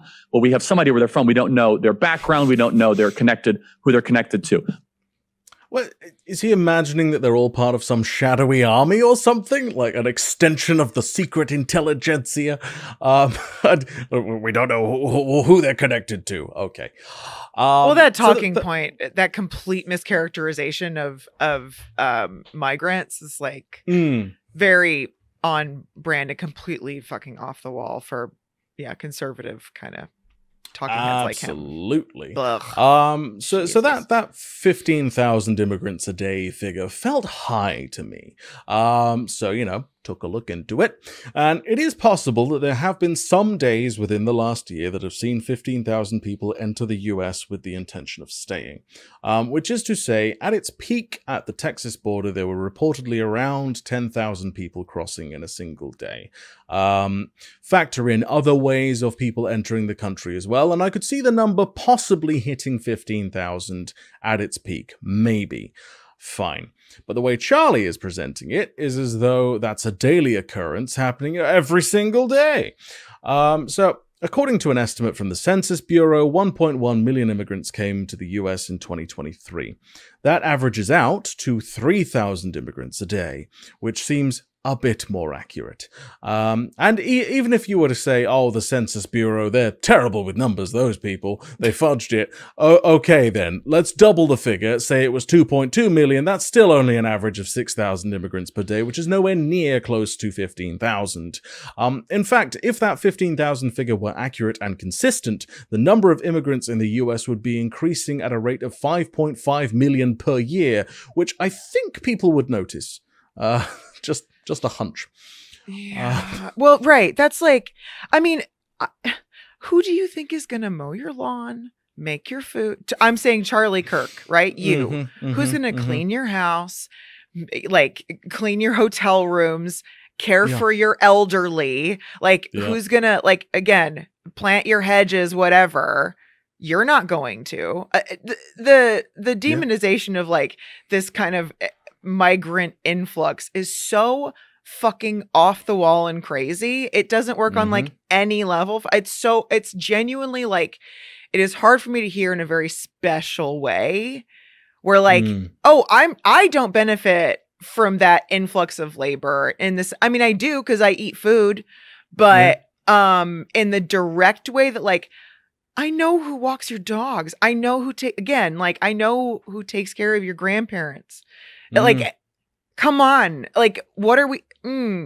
It's just it's so and evil. You know, more than 2/3 of immigrants in the US are, you know, documented immigrants, and most of the people coming across the southern border are you know, they're seeking asylum. They're like a huge swaths of them are not. They're not economic migrants. They are leaving harrowing situations in their home country that are very usually like. Fuck it. Again, I don't disagree the way that he said like it's a half war or whatever, being half pregnant. Again, we'll get to that in a second. But but like we make messes and don't clean them up. Our country does.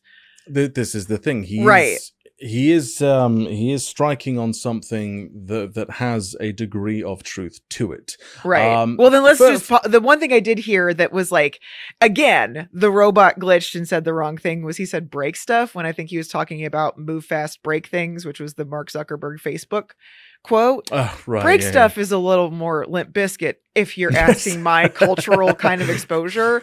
But I think that conservatives also, and I feel like Charlie Kirk is a very interesting microcosm in this specific way of like the conservative like bubble makes you a weird culture robot. Like you don't really, since you aren't allowed to engage with this heathen culture, you should only be watching like Dove films, you know. Oh, and Mr. Bean, right? Because he doesn't say anything, even though he's incredibly evil.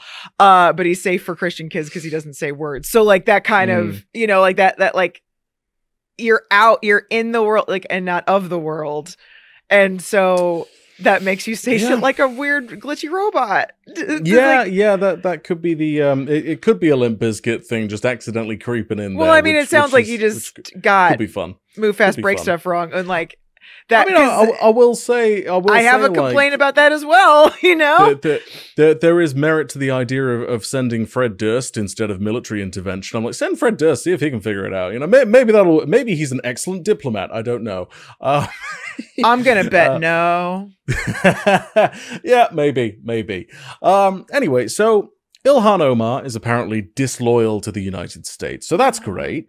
I wonder if it's got anything to do with her being brown, female, or Muslim. In any case, Charlie Kirk is using her as apparently a prime example of how his invade the world, invite the world theory works, citing the movie Black Hawk Down as his source. Charlie, go back to college and you might actually understand what happened. So in 1992, there was a UN resolution that aimed to halt widespread starvation, with the continent of Africa being a key target. Thus began Operation Restore Hope, a US initiative to support that resolution. The idea was to secure trade routes so food could get to Somalis. The UN estimated, by the way, that no fewer than 250,000 lives were saved through this effort. So there is merit there.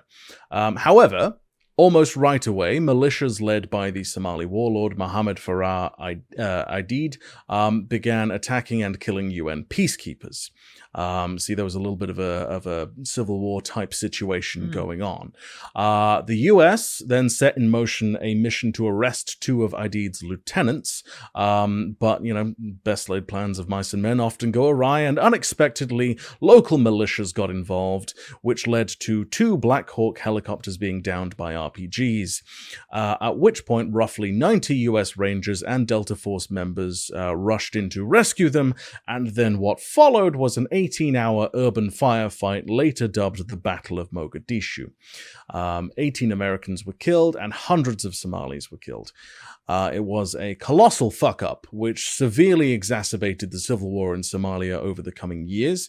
And according to many, this event led to the US not intervening in the Rwandan genocide or the Bosnian genocide for fear of, you know, essentially doing the same thing and making it worse. All of this is to say... I mean, well, you know, I mean... yeah, it's very difficult to say, even in hindsight, I think.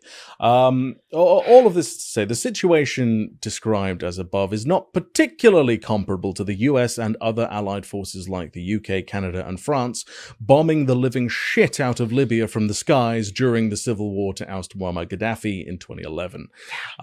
You know, they're very different situations. Nonetheless, according to Charlie Kirk, because the US was in any way involved in Somalia militarily, that counts as invade the world, and therefore invite the world. What's interesting here is, of course, that he is seizing on a very real phenomenon, as you've mentioned, which is that when a country has been invaded with an imperialist mission of colonization or otherwise, the people of that country that's been invaded tend to want to go to whichever country has invaded theirs. This can be for many reasons, but in simple terms, if you go somewhere, destroy people's homes and degrade the people who live there while also telling them just how fantastic your country is, they might be inclined to make the journey. There is a reason that the UK has high populations of immigrants from countries that were once part of the British Empire. You know, it's not a coincidence.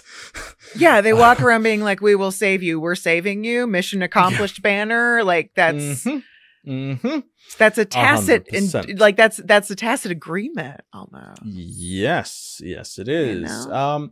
The difference with how Charlie Kirk is putting it, however, is that he's insinuating a grand conspiracy which is supposedly the mission of the neoliberal project, in that clearly the secret intelligentsia or whoever are actively trying to get involved in armed conflicts worldwide to then bring more immigrants from those countries into the US, who will then be disloyal to the US like Ilhan Omar is, apparently. And this does, of course, tie neatly into the Great Replacement Theory narrative that the whites are all being replaced and watered down by brown people. So that's delightful. I do also want to say that along with many of his contemporaries, because he's used this phrase a lot so far, and it's irking me. I don't think Charlie Kirk knows what neoliberalism is. No. And I say this because by any reasonable definition, Charlie Kirk is a neoliberal. The definition states Neoliberalism is contemporarily used to refer to market-oriented reform policies such as eliminating price controls, deregulating capital markets, lowering trade barriers, and reducing, especially through privatization and austerity, state influence in the economy. It's particularly a way to implement free market policies with reckless abandon, which is what Charlie Kirk is all about. But because the word has liberal in it, it must be bad and mean left, and it has neo in it, so it must in fact mean modern, so it's the modern liberal or the modern left, according to this fucking idiot. Again, Charlie, go back to college. It bugs me, and it's a frequent problem. Yeah, just Black Hawk Down isn't a documentary. Like also that it's not a ring camera. It's not ring camera footage. Everybody.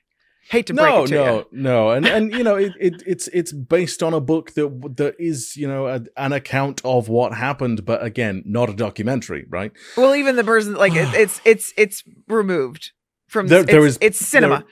Many steps of editorializing, right? And I always have to at least point out that when they're conflating, you know, they're complaining narrative and fiction with nonfiction, and it can look a lot like nonfiction, but that doesn't. It's still a movie. Yep. And also, you like again, you don't have to read about. You don't like. There's plenty of like military people out there that have excellent critiques that could take you 20 minutes to listen to. It's really not even that complicated. Like he has no excuse to not at least be educated on this a little. I mean, or whatever. Like I don't know. It's using a talking point. Yeah. I don't like it. So from here we get a story from Charlie about Winston Churchill, and we start to pivot in another terrible direction. That point on technology and tyranny, Russell, if I may, I want to make one other point, and it's a great anecdote. Churchill talks about the first time he saw the machine gun and what that did to him. And I don't remember. I think it was the Dervishes. I could have this wrong, but it was some sort of an African proxy conflict. Boer War. And it was the Boer War. Thank you. And so you know this anecdote, and I don't need to. No, do it. But and so essentially, there were these incredibly courageous warriors of the indigenous people of the country they were fighting in, and they hyped themselves up, and they went through all of their battle rituals and ceremonies, and they charge into battle, and England or the United Kingdom just turns on the machine gun and mows them down. And Churchill writes in his private diaries that was the first time where valor, courage, heroism meant far less than technology and sophistication. And it bothered him for basically the rest of his life. He wrote about this all the time, where he's like, war has completely changed. It's not about how bad you want it. It's not about, you know, are you willing, like the whole Braveheart scene, right? Where, you know, one Scot can take on, you know, 10 soldiers of the English army. No, it's just about who has the more sophisticated weaponry.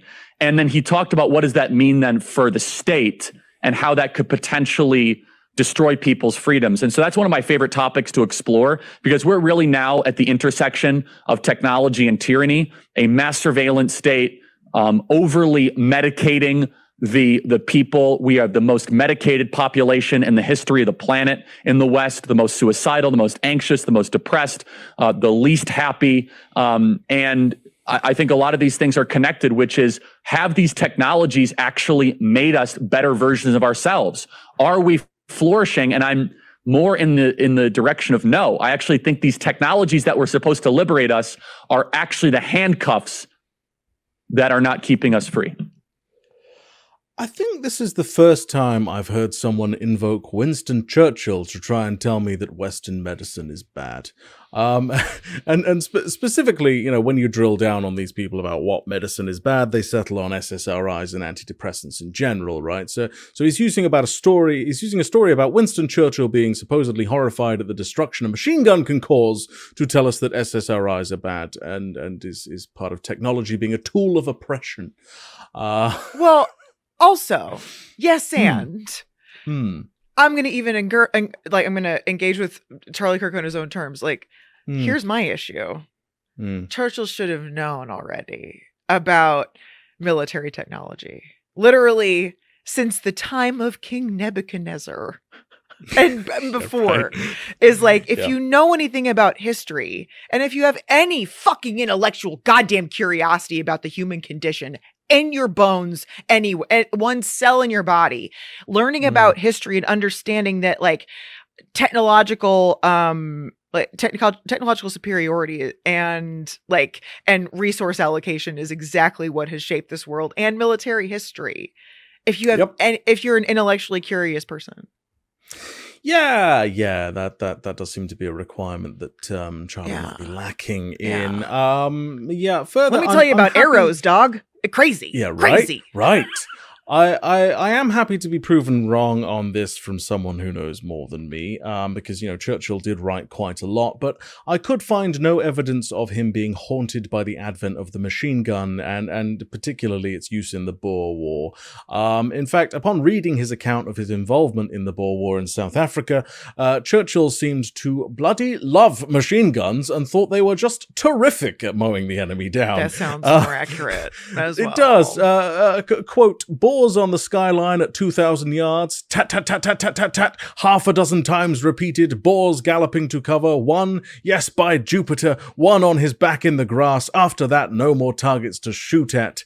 And from further on, "These three machines set up in a most exhilarating splutter, flaring and crackling all along the edge of the wood."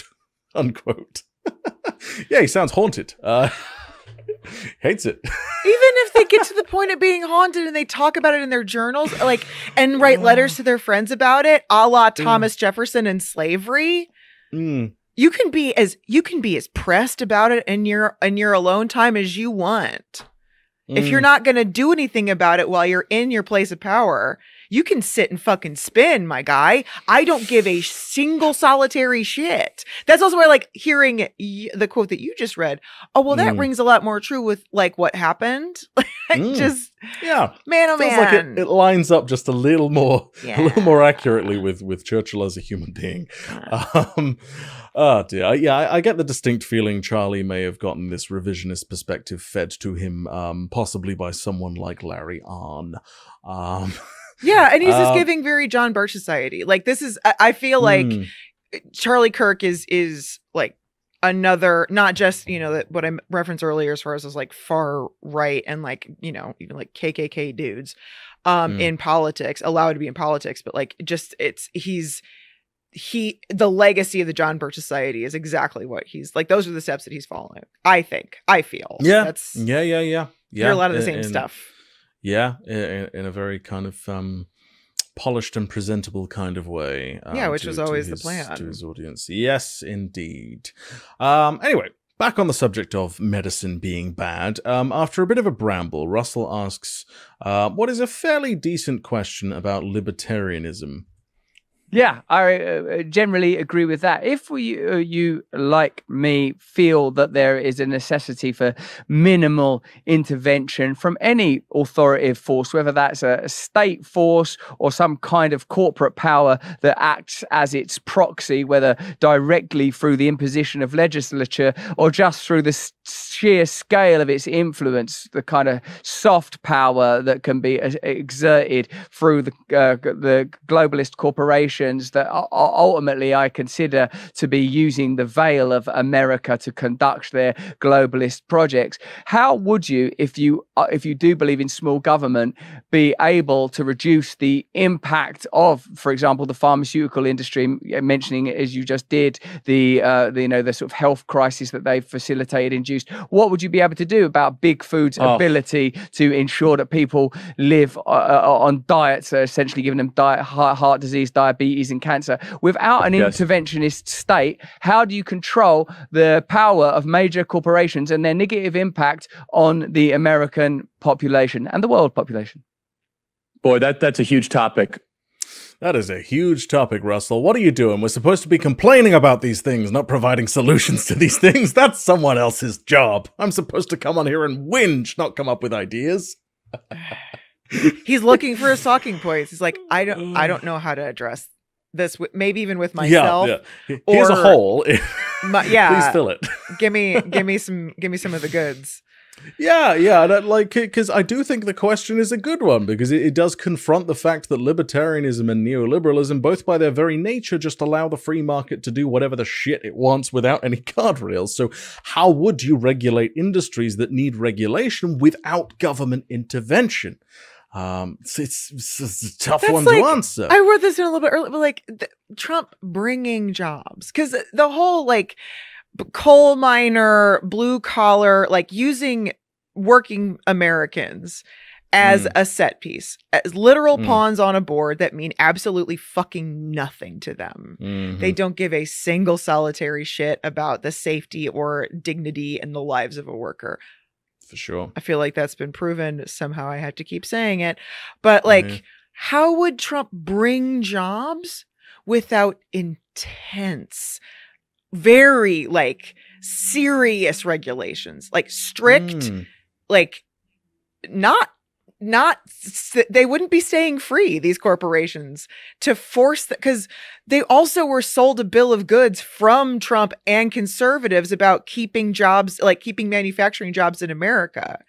The government didn't do what they needed to, like the government facilitated jobs leaving. They're not coming back. That fantasy that's being sold still, it's amazing to me that that fantasy is still being sold to the American people, that they're going to bring like solid manufacturing jobs back.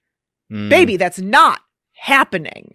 It's not going to fucking happen.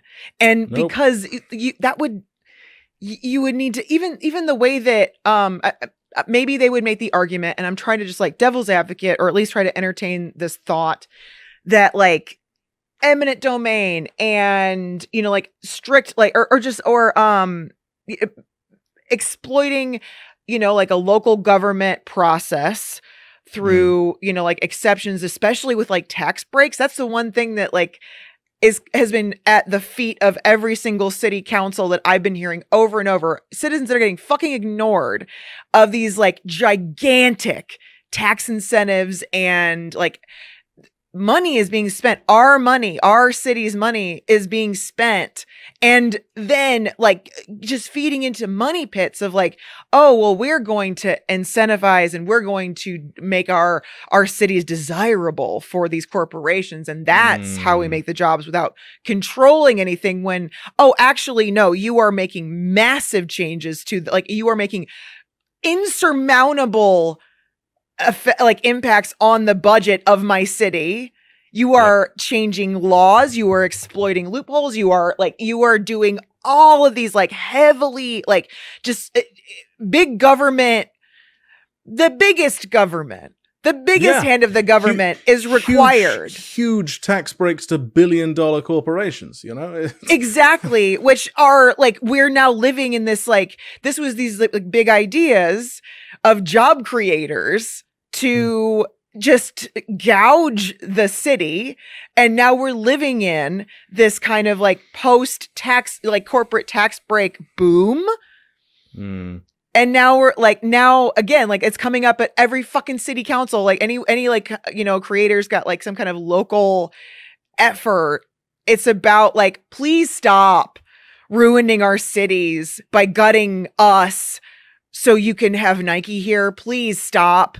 Like, yes, the Nike campus looks good. The rest of the city is crumbling around it. Please fucking stop doing this and stop using our money to pay your friends. Like, it has grown to a level that we drive over every day. You know, like or try to drive over every day. Like, it's do you? And it's exactly what Russell's saying is like, well, don't we need intense, intricate, labyrinthine regulations for the thing that you're asking for? Which is I was thinking the same thing, or like I was like, how would Trump bring jobs, make jobs, want jobs, do jobs? Exactly. So this is the question, right? How would you regulate industries that do require regulation without government intervention? And let's hear Charlie's answer, right? Well, first of all, I think it needs to start with the people and shows like this. We need to talk openly about the benefits of eating clean and rejecting high fructose corn syrup and not not eating foods that are highly ultra processed, and eating whole foods. I think that we need to continue to talk about that from a bottom-up cultural perspective. But as far as the government, and I say this, in America, we have this very bizarre allowance for pharmaceutical companies to advertise. I say this as a small government guy. Yeah. It should not be allowed. Pharmaceutical companies should not be able to run endless advertisements and be able to buy our media companies. That needs to be ended. And you saw, I'm sure, the video brought to you by Pfizer. I mean, they literally purchase airtime on the mainstream networks. Okay, that last part we can agree with. Pharmaceutical advertising is weird and fucked up, and there's a reason it's illegal almost everywhere. Yeah. Not quite sure how it solves the problem of regulating the pharmaceutical companies who do require regulation without government intervention, but fine, sure, I agree with the point he's making. The first part, however, the way to address food-related issues is apparently talking about them, because no one talks about food these days, avoiding high fructose corn syrups, because, I mean, you can't ban them or get rid of them or anything, because that would be government intervention, so avoid them, and start eating whole foods and unprocessed foods. Lauren, you actually live in the US, so I'm sure you can answer this. Over there, is it more or less expensive to eat unprocessed whole foods compared to processed foods? Oh, it's way more expensive to eat. Way more expensive. Way that he's describing. Yeah. And when was the last time the minimum wage was raised? 15 years ago. Okay, right, yeah. It's still seven. Okay. It's still like $7.25 an hour federally. Yeah. Yeah. See, but let's ban TikTok, right? Let's ban TikTok. So those two things combined kind of, well, you see my problem, right? Again, what we have here is two incredibly wealthy individuals telling us how we should all live. Russell, as previously mentioned, has a net worth of at least $20 million, and I'd wager it being a lot higher in reality. And Charlie Kirk has a net worth somewhere between $5 and $22 million, depending on who you ask. But I know for sure that his salary at Turning Point USA alone in 2021 was $407,000, and no doubt it's gone up since then. And that puts both of these white men in the top 0.01% wealthiest people alive today. So yeah, not a wonder that they don't understand how the problem is not solvable by just eat vegetables that haven't been processed. Well, if that's their position, then obviously they're supporting legislation about curtailing food waste in America, because it's a gigantic fucking problem, and it absolutely has to do is tied with class and access and money. So right, that's what they're going to talk about next, is regulating the disposal of perfectly good food, and for the sake of capital, for the sake of profit. They're going to talk about that, right? That would be big government, I'm afraid. I'm familiar with a lot of legislation that people are on the grassroots level. Like they could use this platform. It's right? big government. So that's what they're going to do? Well, no? it's big government. Nah, I can't. It's too big. Tax breaks, fine. Doing that, no. Yeah. Too big. So yeah, and this is without even fucking addressing the concept of food deserts and all the other fucking things surrounding this issue that make these two ding dongs entirely irrelevant. And the things that they say. Good Lord. Now from here, somewhat predictably, we pivot into some anti-vax shit. Ronald Reagan made a massive mistake. Ronald Reagan effectively indemnified the vaccine manufacturers in America that said they were not allowed to be held criminally or civilly liable for the injuries that vaccines do to children or to adults. And so effectively what happened, and this is how it works in the States, and I don't know if it's similar in the United Kingdom, where let's say that you get a measles, mumps, and rubella shot, and you go into a seizure, which happens more than people ever want to acknowledge. I'm not anti-vax. I'm just saying this is a fact, okay? The way it works is then you fill out a form. It's called the Vaccine Adverse Event Reporting System, and all the claims are funded by the taxpayer. So the vaccine companies never have to touch it. So they have no liability. So I want you to imagine that you're a multi-hundred billion dollar enterprise, and you have no check and balance from the consumer. We wouldn't tolerate this with airlines, with banks, with credit card companies. Again, there's a little bit of moral hazard. We bail out those companies far too often, but just from a small government perspective, we have created a big government protection racket of the biggest companies that never have to answer for their products potentially harming the consumers. Now, the reason they passed it, Russell, was we need to increase our vaccination rates and we need to protect these companies. And my answer is, but if the product itself is truly safe and effective, then you shouldn't be afraid of the claims that are coming after you in court. Then fine. You know, little Johnny's in a wheelchair. Did your vaccine do that or did it not do that? And pay the claim or fight it in court. And so there's this protection racket that nobody wants to touch, which is basically immunity for the 4 big manufacturers. The 2 biggest in America are Pfizer and Johnson & Johnson. They basically run the American pharmaceutical project. And if right now I went and got a COVID shot and all of a sudden I dropped dead, or if I had lasting health effects, I cannot see Pfizer in court at this moment. Now, there's a little workarounds that people like Del Bigtree and others are trying to be able to finally get them to be able to held accountable. But so to answer your question, Russ, what would I do? The first thing I would do is I would say you no longer get special taxpayer funded protection as a pharmaceutical company. Yeah, that's a good move. I agree with you on so many issues. Yes, you do. Even Russell did it like at the same time we did. If you're not watching, we all went at the same. Oh wow, okay. Yeah, we all had a little chuckle to ourselves at what Charlie Boy was saying. So real quick before I get into it, the seizures from the MMR vaccine situation, that's an occurrence of 1 in every 1,000. So you know, more often than people like to talk about, sure, whatever. You know, I mean, you know, my daughter just got the MMR vaccine just the other day. Anyway, measles is ripping through Chicago right now, by the way. Dope. Okay, great. Yeah, that seems like a good time to talk about that. Cheers, Charlie. So right, here's the thing. If you got a vaccine of any kind and then had a health issue that was listed in the potential side effects of receiving said vaccine, how difficult do you think it would be to conclusively prove in a court of law that it was the vaccine which caused the health issue? Because to my mind, it would be a very fucking difficult thing to do in terms of legal kind of burden of proof, right? And yet, according to Charlie Kirk's methodology here, a small government system of free market capitalism running amok would work because people would be able to sue vaccine manufacturers. It's like, well, that's clearly not a feasible kind of situation for so many reasons. And there are many reasons that for certain vaccines, the manufacturers are not held legally responsible. It's not for all vaccines, by the way. And most of it does come down to public safety and the verifiable need to have these vaccines manufactured.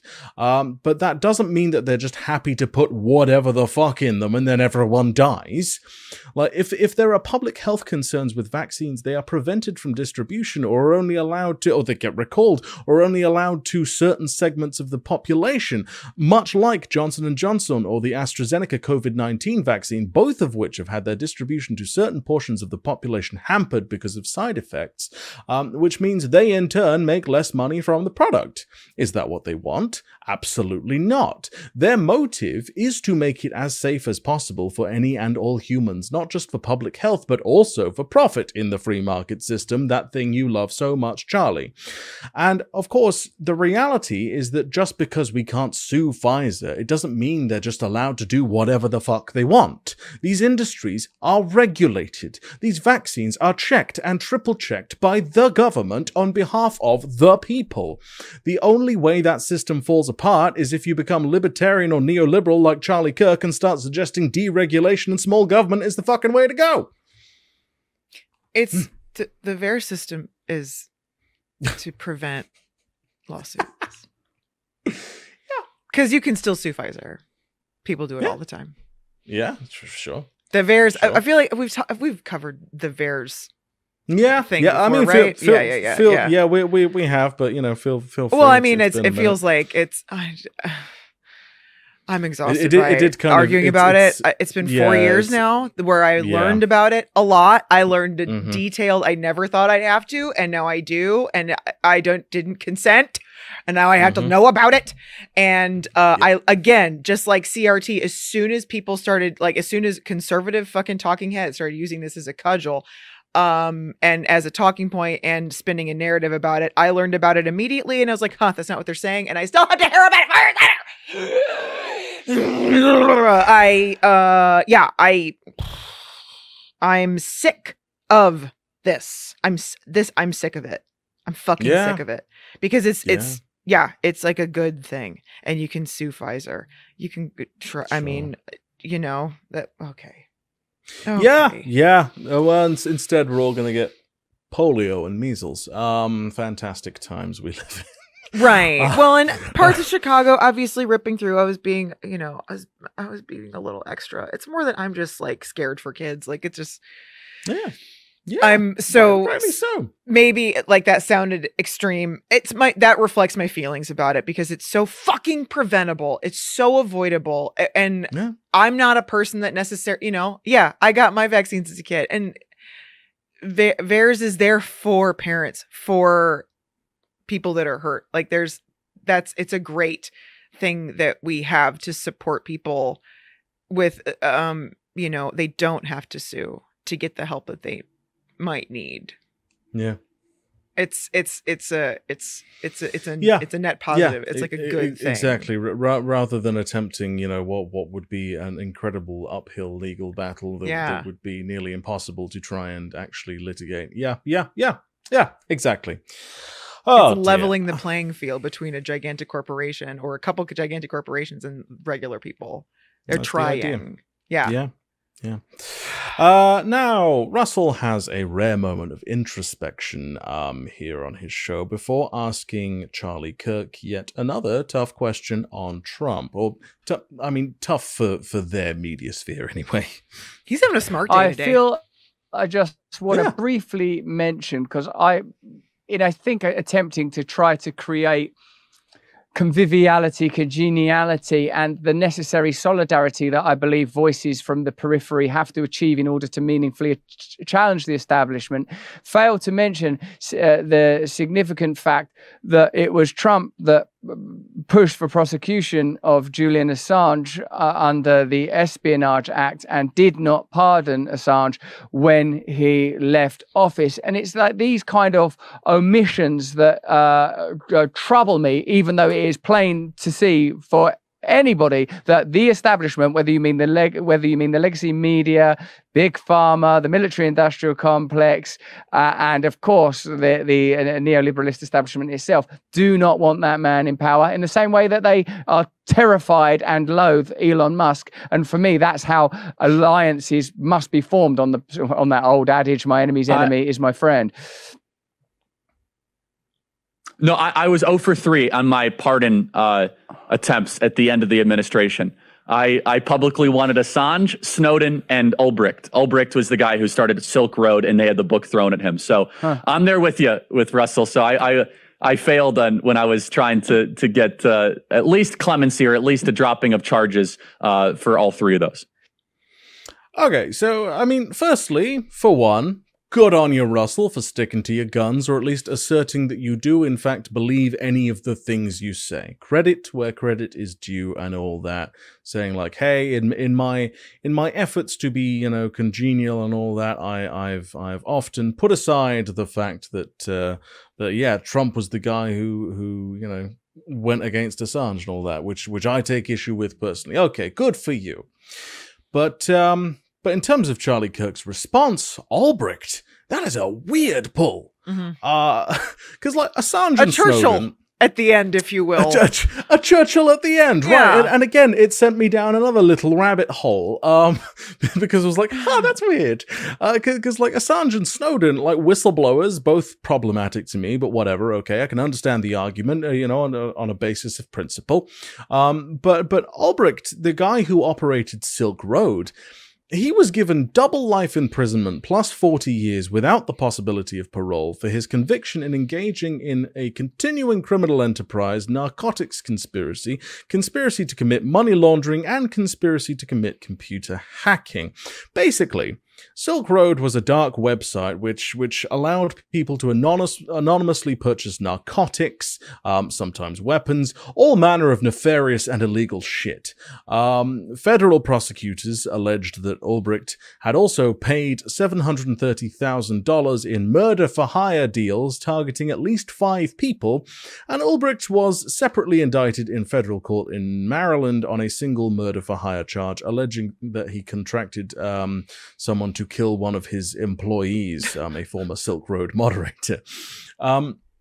And then, so I was like, why the fuck is this happening? So a couple of years ago, the likes of Congressman Thomas Massie and then Libertarian presidential candidate Joe Jorgensen were arguing for the release of Ulbricht on the basis of his imprisonment being against free market principles and supposedly his sentence being a violation of the 8th Amendment, which prevents cruel and unusual punishment. Okay. And, like, fucking weird from start to finish. Yeah. And even weirder for Charlie Kirk to hop on board with the cause. Yeah. I'm like, why? Just why? Really weird. Really weird. Oh, how strange. How completely strange. Yeah, okay. Yeah. Now, in the next clip, we pivot to the inevitable discussion on Christianity. But I know you and I think, have deeply in common, as well as, like, you should just see 2 books that are on the desk right now. This is Winston Churchill's Thoughts and Adventures. This is C.S. Lewis's The Problem of Pain by C.S. Lewis. So there are many areas in which we're clearly aligned. And I know that you wanted to talk somewhat about Christianity. And I sometimes wonder when, 10, 20 years ago, when the Republicans were in the ascendancy, when the occupation and war that concerned most people was the Iraq War, when the warmongering leaders had the name Cheney, but the first name Dick, when it was a Bush in the White House, when it was Halliburton rather than Pfizer that was the corporate entity that caused consternation. The assumption was that Christianity was leveraged to legitimize American expansionism, and now it's a sort of an extraordinary kind of Christianity that is used to, I don't know, as a kind of spearhead for nihilism, for materialism, for abandonment of all real values. So I just wonder where you think Christianity becomes significant when forming a political opinion, and how that relates to fundamental principles like peace, non-interventionism, compassion, love, the simple rules of Christ: love thy neighbor as you love thyself, love God with all thy heart. Pretty basic and profound principles. How do you think that those ideas ought inform politics? I mean, I think it is the biggest ingredient that informs our politics. And Russell, I watch a fair amount of your stuff. I love your curiosity towards Christianity. I think it's awesome. And I don't want to speak for you or out of turn, but I'm a serious Christian, and I believe it is the way, the truth, and the life. Happy to talk more about that. So I mean, Russell is not just curious about Christianity. He does Bible readings for his Locals channel. He is an overt Christian zealot who believes secularism and atheism are the downfall of society and that we should all live in a Christian theocracy. That is the point he was tentatively driving at in his usual brambly sort of way, and Charlie Kirk, being a Christian evangelist, is all on board. Didn't Russell say he wasn't going to, like, force very specific answers by couching his questions so ridiculously? Didn't he say that he was going to not do that to Charlie Kirk? Okay. Yeah. He says a lot of things, doesn't he? This guy. Just and observation, blue sky thinking. Yeah, and apparently there's an anti-Christian situation occurring in America. News to me. That's news to me. Yeah, I struggled in finding any evidence for that. So you know, you're going to continue to struggle. You might be right. You might be right. Now, so what happens next is Charlie goes on a bit of a tirade, and so I'm going to take it chunk by chunk. Right, here is the first bit. But from the political side, look, the two things you mentioned, Jesus Christ our Lord said that all the laws of the prophets are upon these two things, which is Leviticus 19 and Deuteronomy 6:3-5, which is love your neighbor as yourself, and then love the Lord your God with all their heart, soul, strength, and mind. And so let's just take Leviticus 19, which, by the way, it's an amazing, not very quoted or studied piece of the scriptures. In that very same chapter, by the way, is also that you shall not favor a rich man or a poor man in a court of law. That is right there where we get the idea of Western blind justice. That you don't give the Wall Street banker a break just because he bankrupted our economy in 2008 because he works for Goldman Sachs. And that's that biblical principle we have forgotten in the last decade and a half. We have one set of rules for the oligarchy and another set of rules for the commoner. If that's your principle, then why aren't we allowed to prosecute Trump for his crimes? Oh, that's different? Oh, okay, that's different, is it? So he has to bring up Leviticus here, which is pretty well known as one of the more contentious Bible chapters, usually brought out for a good old bit of gay bashing by the Christian right. Now, there are various things in Leviticus I could trot out, which I know for a fact Charlie Kirk does not follow. Wearing clothes of two fibers is an obvious one. Eating shellfish, that kind of thing, And, a lot of home maintenance, kind of like a This Old House. Absolutely. Portion. Yeah. Absolutely. There was a bit about a guy if he rapes a female slave, then that's okay and doesn't require stoning to death because the slave is owned and not married. Yeah, exactly. Yeah. It's a great book. And so this guy is a little pixie choosy with the Bible, while also somehow making the case that it's the word of God and should all be followed. But the specific portion from Leviticus 19 I would read back to Charlie Kirk is this. Charlie Kirk? Charlie Kirk. Flip, Charlie Kirk. Tight. The quote I would pick from Leviticus 19 is this one, right? When a stranger sojourns with you in your land, you shall not do him wrong. You shall treat the stranger who sojourns with you as the native among you, and you shall love him as yourself, for you were strangers in the land of Egypt. I am the Lord your God. Yeah. Love immigrants, Charlie. That shit's everywhere. That shit's all over the Bible also. I mean, the Bible is also just chock full of contradictions. I do love the love thy neighbor kind of like refrain from Christians in general, but definitely from these fucking jokers is like, it's an amazing loophole if you fucking hate the dog shit out of yourself. Like if you absolutely despise yourself. That's true. Fucking love thy neighbor as time. You love thyself. That's absolutely true. Run into that a lot in my life, where it's like, oh, you think that you're terrible to yourself. I'm going to stay out of your way. Okay. Yeah. Okay. I think ultimately any set of religious beliefs are only as good as the person who is following them. Because of this picking and choosing. I could pick some incredible, delightful things from the Bible and form a set of beliefs on that. I could pick some. People do it all the time. They do, and I could pick some absolutely horrifying shit and form a set of beliefs on that. And those would be two wildly different people following somehow the same book. I think that applies to. I mean, they're all bopping around here with too many guns, so it's going great. Yeah, it's great. Wonderful. So next, he takes his love of Christianity to a bit of a dark place. But look, we're entering this kind of era of new paganism in the West. This idea of atheism or not believing in anything is rubbish. Everybody believes in something. Everybody has gods. Everybody has something they worship or something they prioritize. The new religion basically is some manifestation of pleasure first, the trans agenda, anti-racism. You could call it a hyper-environmental, earth-worshipping agenda. And I'm nothing against environmentalism, but when it gets to the point of where the worship of the earth is above humanity, I have some big moral problems with that. Okay. No, short clip, lot packed into it. He decried the trans agenda, anti-racism, and what he described as a hyper-environmental earth-worshipping agenda, saying that if the worship of the earth is put above humanity, he has some big moral problems with it. And Charlie. Saying dirty hippies is a lot more efficient. Isn't it? If there is no Earth, there is no humanity, Yeah. you stupid fuck. Go back to college. Good God.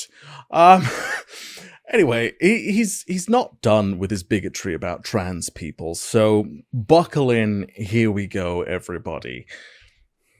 And Christianity stands against these false gods. In Genesis 1 through 11, the order and separation that we have enjoyed in the West were detailed. The separation between man and woman, good and evil, holy and profane, man and nature. And that established order is necessary for human beings to flourish.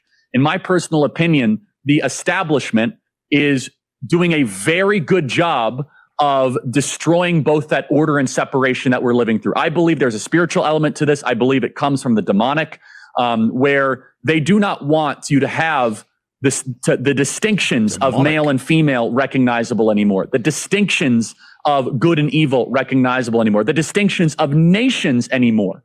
And dare I say, if you do not have distinctions, then you have this very confusing oneness.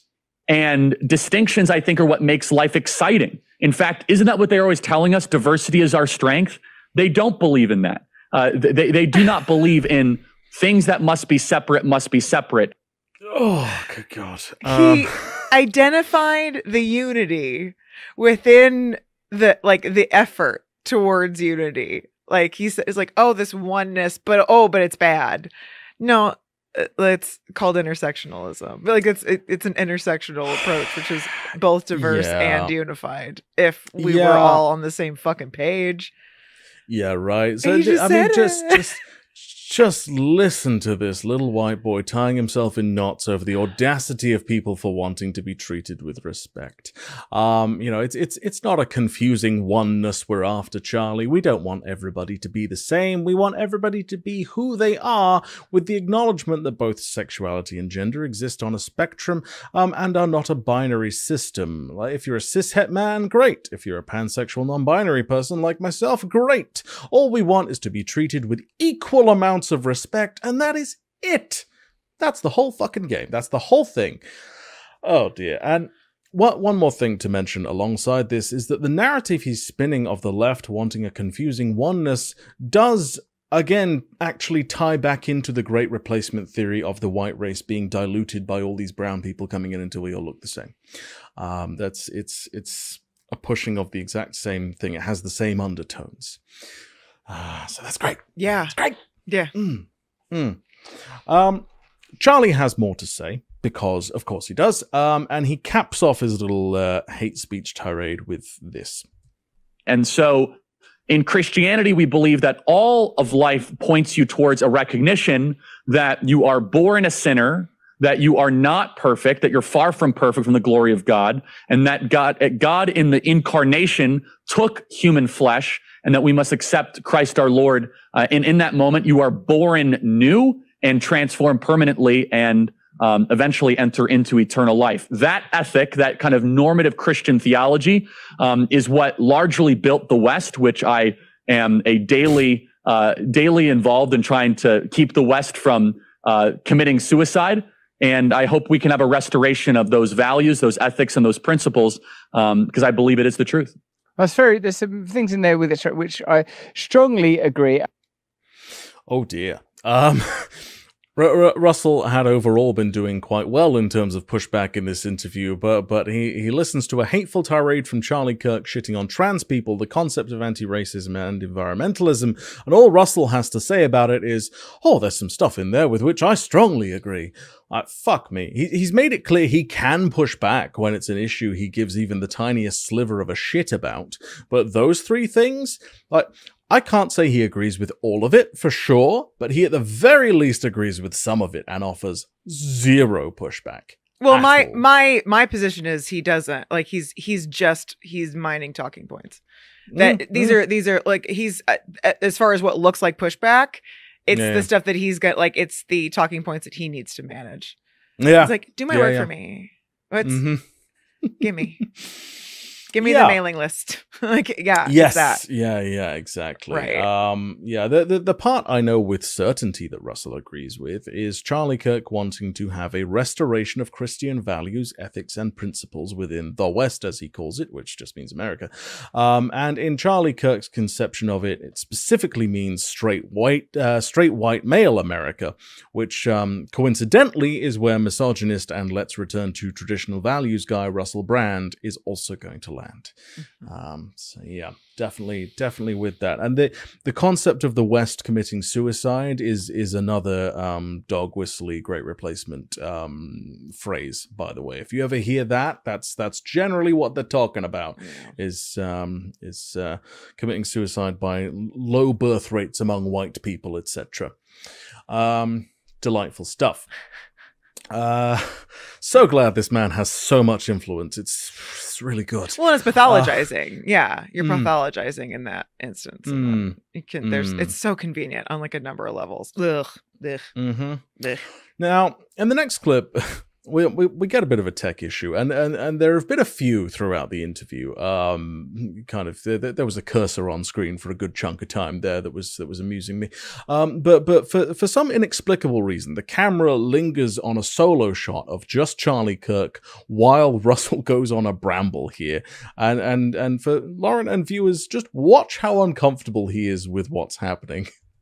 And I wonder sometimes about how ideas like, render unto God what is God's and unto Caesar what is Caesar's are utilized to facilitate the kind of aspects of imperialism, Charlie, which are not great. Like Western civilization, many of its philosophies, its art, the Renaissance, there are so many things that are incredibly beautiful, certainly in theory, but there is no question that it has led us here. And I feel that is not because of its inclusion of Christian values, but because it has disavowed them, legitimized them, metastasized them, and metabolized them in order to create false idols, which were evident in the 1980s, the 1970s, the 1960s, and they're yet more evident now. In fact, I would see us as being on a kind of continuum rather than, the last 10 years representing a particular aberration.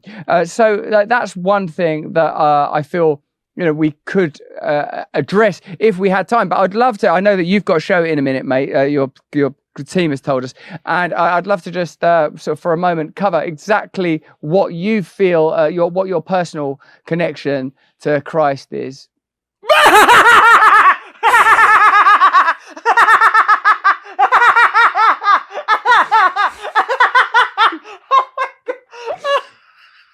Oh dear. That was so batshit. Like what? Yeah. So we ended profoundly there. That's where you were going. That's where we're gonna land. And yeah, there's only a couple more clips of this, but yeah, that was such a profoundly awkward clip. And for some reason, an audio clip from the very start of the interview was played in the middle of Russell speaking. Just delightful. I love it. Anyway, Russell's little jag there about false idols is actually, all he was saying, he was confirming and affirming Charlie Kirk's position that we as a society are worshipping things like the trans agenda, anti-racism, and hyper-environmentalism, and that is a problem. Russell agrees with that and goes a step further to say, hey, this has been a problem for a while, actually, in various forms, going back to the 60s, and we need to address it. Very interesting. Very interesting. Yeah, I don't want to watch Charlie Kirk squirm like that.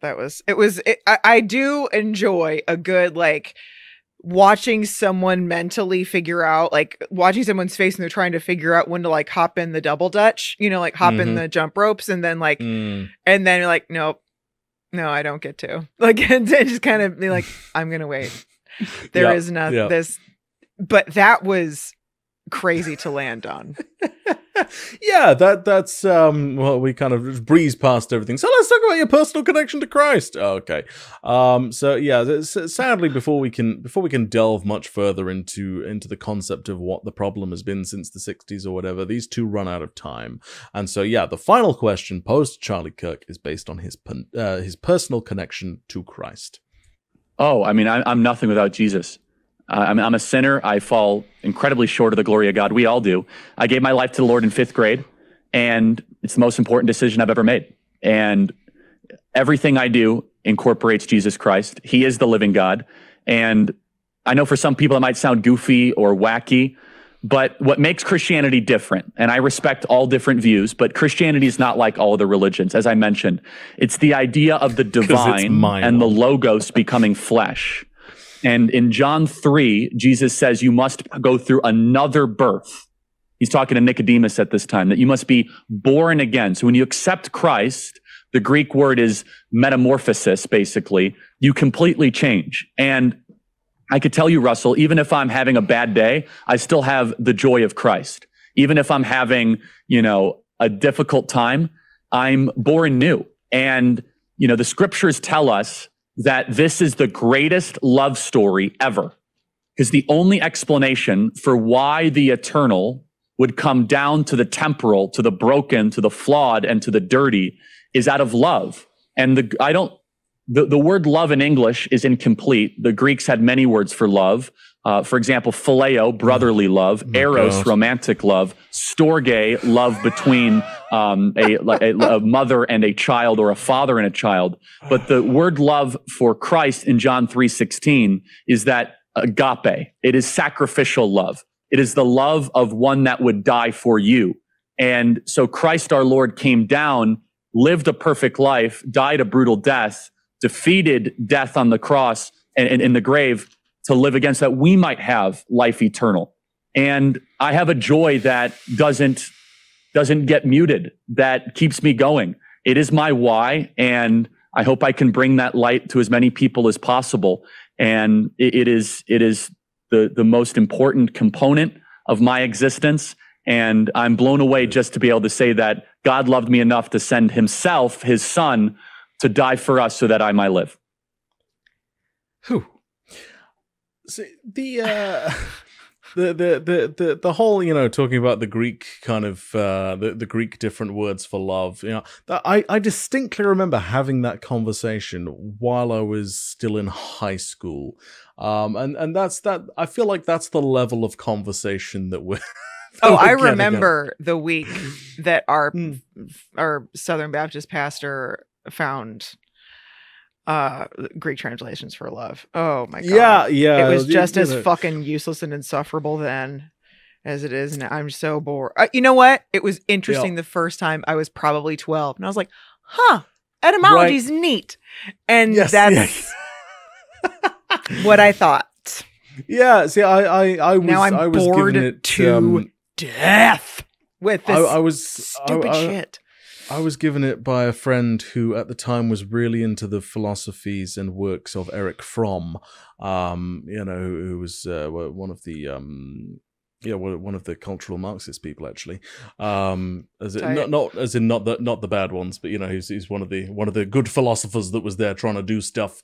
And a buddy of mine just got really into that and was like, "Whoa, look at all these different things," and it's okay, fine. When you're 16 or 17 or whatever, great, cool, okay. 30-year-old man rattling this off. And there are a number of things to take away from that clip. But one of the most revealing to me is that apparently the most important decision Charlie Kirk ever made was when he was around 11 years old. Mm-hmm. Except children don't really have agency. Like that decision wasn't made by him, even if he thinks it was. That decision was made by, he was guided down that path by his family, by his community, and that's kind of all that's ever happened to this man, to be honest. I would be very genuinely shocked if Charlie Kirk was capable of independent thought at this point, to be perfectly honest. Like, I haven't heard or seen him come up with even a single cogent thought that can't be traced back to nodding along with the shit the people around him are saying. That's why he said break stuff instead of move fast break. I'm telling you, is because he's not exposed to the actual culture. He gets this like weird bits and pieces that he has to just like regurgitate. And listen, I won a number of silly little prizes memorizing scripture when I was a child. Like, I love the little weird like monster finger puppets we used to get that were kind of like clear plastic. Tight, right? Yeah. Yes, scripture's got me those. Cash that shit in. Fine, you're a grown up. sir, Yeah. you're grown. Like, let's have let's have Apparently. thoughts. Yeah. I mean, he was born in Alright. 1993. Oh dear. Yeah. Also, I remember don't think 1993. That gross. I don't like that. I don't think it counts as death if you come back to life, but maybe that's just me being nitpicky about Stakes are low. religion. Yeah, kind of. And I mean the whole concept of being both a father and a son. Well, Anyway, his whole thing about like, oh, this love of Jesus and I have such a great day. Would you feel the same? Let's try it. If you didn't have boatloads of fucking money, Charles, it might be a little harder. You might have more of a hard time. And not to say that that's for Yeah. everybody, but I'm saying to Charlie Kirk, I think you might be challenged. We can try. You might find it a little bit harder to see the light on a daily basis. If your daily basis is drudgery and poverty, maybe it's a little bit harder. Yeah. Now we get one final clip here, and Russell decides to close the show with a Bible reading. Let's go out on John 3, starting from 5. Jesus answered, "Verily, verily, I say unto thee, except a man be born of water and of the Spirit, he cannot enter the kingdom of God. That which is born of the flesh is flesh, and that which is born of the Spirit is spirit. Marvel not that I said unto thee, ye must be born again. The wind bloweth where it listeth, and thou hearest the sound thereof, but cannot tell whence it came and whither it goeth. So is everyone that is born of the Spirit." Then over the page 16, verse 16 that you cited, "For God so loved the world that he gave his only begotten Son, that whosoever believeth in him should not perish but have everlasting life." Charlie, that's a great way for us to wrap up our conversation. It was good for us to focus on the many areas that we agree and find new ways that we might form new confederacies to oppose this neoliberal establishment power that tyrannizes us all. Would love to have covered some of that demonic stuff you touched upon, but surely we will speak again and meet again. Charlie, thank you for your support, and thank you for this conversation. God bless you too, man. Thank you. Oh, we can only pray that Charlie Kirk comes back to talk about demons. That at least would be fun for me, Like, oh, this is fantasy land. Well, Let's we have talk to about demons remember all day. Let's do we're it. talking about demons, and we're talking about like there's two other dog whistles that we need to listen for, dear listener, right? One, qualifying, like basically categorizing atheism and any kind of, or nuns, right, as, oh, that's just another religion, is an insult to your intelligence, and is just putting any discussion about social imperatives or like any kind of just like discussion about how society, like the benefits of separating the church and state, all that kind of stuff, or like why people are atheists, validating that belief structure, like validating that, like that's saying that it's just another religion, and not just atheism, any number of things, right? Like it's not. A religion is a specific thing. Religion is a thing. Yeah. And then things that aren't religion, right? That and I forgot the other one. Anyway. That's cool. There were two that were going to fit together. Let me see if we'll see if it comes back. Yeah. Also, it appears neither of them are aware that Charlie Kirk is actually a key component of that neoliberal establishment power that tyrannizes us all. Yeah. But hey, I can't go expecting these two anti-intellectualist crusaders to be literate and understand words now, can I? And just a final thought on that. Neither of these two men went through higher education of any sort, so like beyond the age of 18, right? And I was trying to think of the main thing that I personally learned from both my creative musicianship degree and the bit of a law degree that I did. And what it came down to was critical thinking skills, I think. Now, these are absolutely things that you can develop outside of higher education, but I do think it's a lot harder without instruction and without someone pushing you towards critical analysis and how how to critically analyze something in as objective a way as possible. And really, it's that skill, critical thinking, that both of these men lack in earnest. Every single one of the ideas they put forth goes more or less unexamined, and certainly is not examined critically. They've picked them up from people they respect and like, in Russell's case, Gareth, and in Charlie Kirk's case, the Republicans around him, and they don't even for a second examine any of these views before just spreading them out into the world as the literal gospel truth. It's a lot of rote memorization masquerading as intelligent thought, truly. And not to say that, listen, we can learn a lot from other people, and especially like in my experience and in my life, referencing other people's learning and understanding is the best way to go. That's not rote memorization. Learning is not repeating, and that's what's being rewarded. The other thing I was thinking of is like the other dog whistle was the demons thing, which you're saying about demons, right? Right.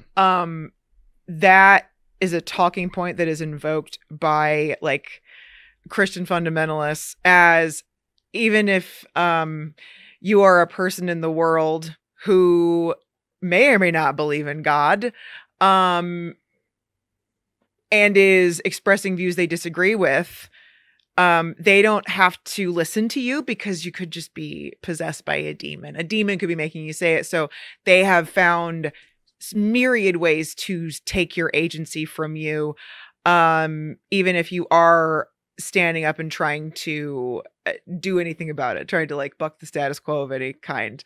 They have so many different ways to not listen to you.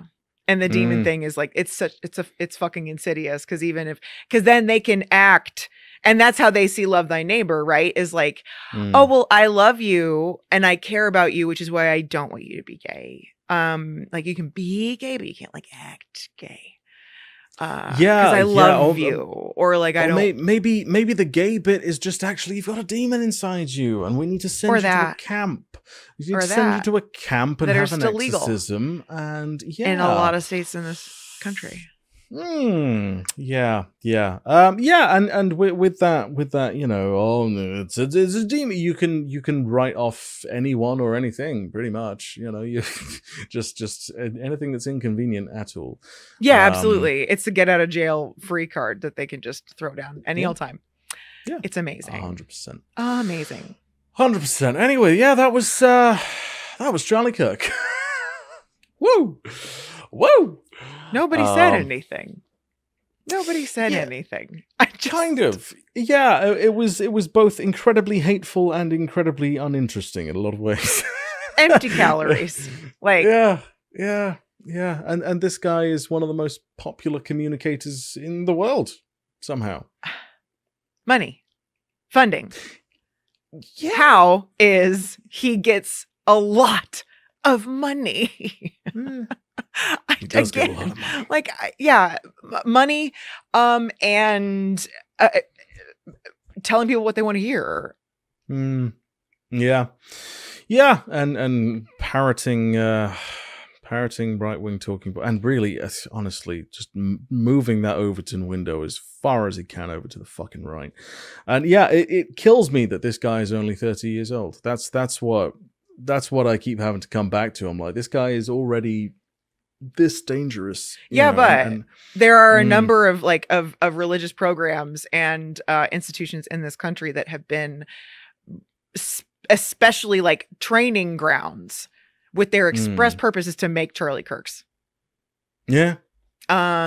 So again, like in that environment, I don't think that the university, the college he would go to isn't going to change what he's like, isn't going to encourage critical thinking in any way. That like the pipeline includes college if you so choose. I don't think he needed that extra training. I think he got his training wheels off early because he had the agenda down pat. Yeah. He had the indoctrination. He had the indoctrination all already down. He was already good. I don't think a college experience would undo that for Charlie. But he's, there's too far gone. I do think he needs to go back to college to actually learn things. But that's the thing. We made enough colleges in this country that will not guarantee a fucking thing. And oh yeah, he'd just end up going to fucking Larry Arn's college. He'd end up going there and learning the alternate history of Winston Churchill.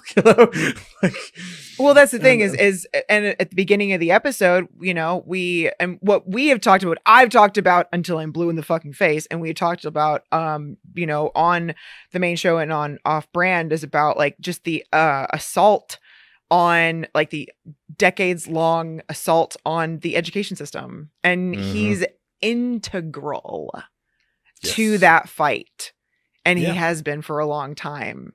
That's so your little acts of resistance, listeners, if you so choose, is to either listen to Sold a Story. There's a series, I believe NPR or PRI has put out, and that's why reading levels are so bad in America right now. It's terrifying. And 1619 Project is free everywhere. Absolutely. You can watch it, you can listen to it, pat it, bop it, whatever. You can find it. That can be your little act of resistance. It's around in podcast form. It's great. Go to the website. There's a neat little, lots of reading. There's tons of resources, infographics, too. And so much good stuff. And that actively fights the fight against people like Charlie Kirk and the fucking 1776 Commission and all of that bullshit. Crazy. All right, everybody. Hopefully next week will be less of a horror show. I can't imagine it somehow getting worse, but I guess I'm not going to hold my breath. But if you want to support us in what we do, head to patreon.com/onbrand. We would love to have you. And you can check out the cool little behind the scenes Off Brand that we did this last week. And if you want to get in touch, drop us an email. It's theonbrandpod@gmail.com. We will get back to you at some point. If you're on Facebook, there's a Facebook group, On Brand Awakening Wonders. Constantly having fun discussions in there. If you prefer more anonymous communities, then there's a subreddit. It's r/onbrand_pod. Some lovely human beings over there too. Dare I say, possibly the only nice place on Reddit as far as I'm concerned. There might be others, but yeah, that little community is very pleasant. Socials, we're the On Brand Pod at most places except for where we're not. Look for the logo, everybody. The blue logo that should be. Yeah. Oh yeah, my blue logo is not there. That's okay. Look for the logo in any case, and you'll find us. In terms of personal socials, I'm at Alworth Official, and Lauren is at made.by.lauren.b. In most places. Yes. And speaking of that Instagram, that is made.by.lauren.b. And if I really get my shit together, maybe even on the other social media places that I haven't posted very much in a number of years that I should be. Because this Sunday, March 24th, I'm going to have my shop stocked and have a full, actual line of things that you don't just have to be in Chicago in 3 specific stores to get to. Like right here, I've got blanks that are getting ready to be carved into new things. This is how we start, is in a scrap of MDF. And so that's going to be this coming Sunday, and there's going to be a lot of new cool shit. So from magnets to shrinery, everything in between, I've been making smaller stuff so you don't just have to get a bigger thing. Great for renters and for people that have apartments. I'm not trying to cost you your deposit. So that is actually in my Instagram. If you're on Instagram, it's the easiest way to see all the updates. I've been posting shit for previews of what will be available, and I would love to see you there if you're so inclined. Yeah, come on over and have a look. And if you want a magnet, then click the link in the description. Yeah. It's got actual gold on it, everybody. And then you can also have a little look around Lauren's shop. Ah, there it is. There's actual real live gold. Oh, it's so bright today. Yes, so bright real today, gold. We're brave. We send gold. Hell yeah. And yeah, take a little nosy around Lauren's shop while you're there. Yeah. All right, patrons, we will see you Sunday for some off-brand goods times. And the rest of you will see you next week. We love you very much. Thank you for sticking with us. Bye. Bye. Love you. Bye. That's not win-win-win. That's lie. That's propaganda.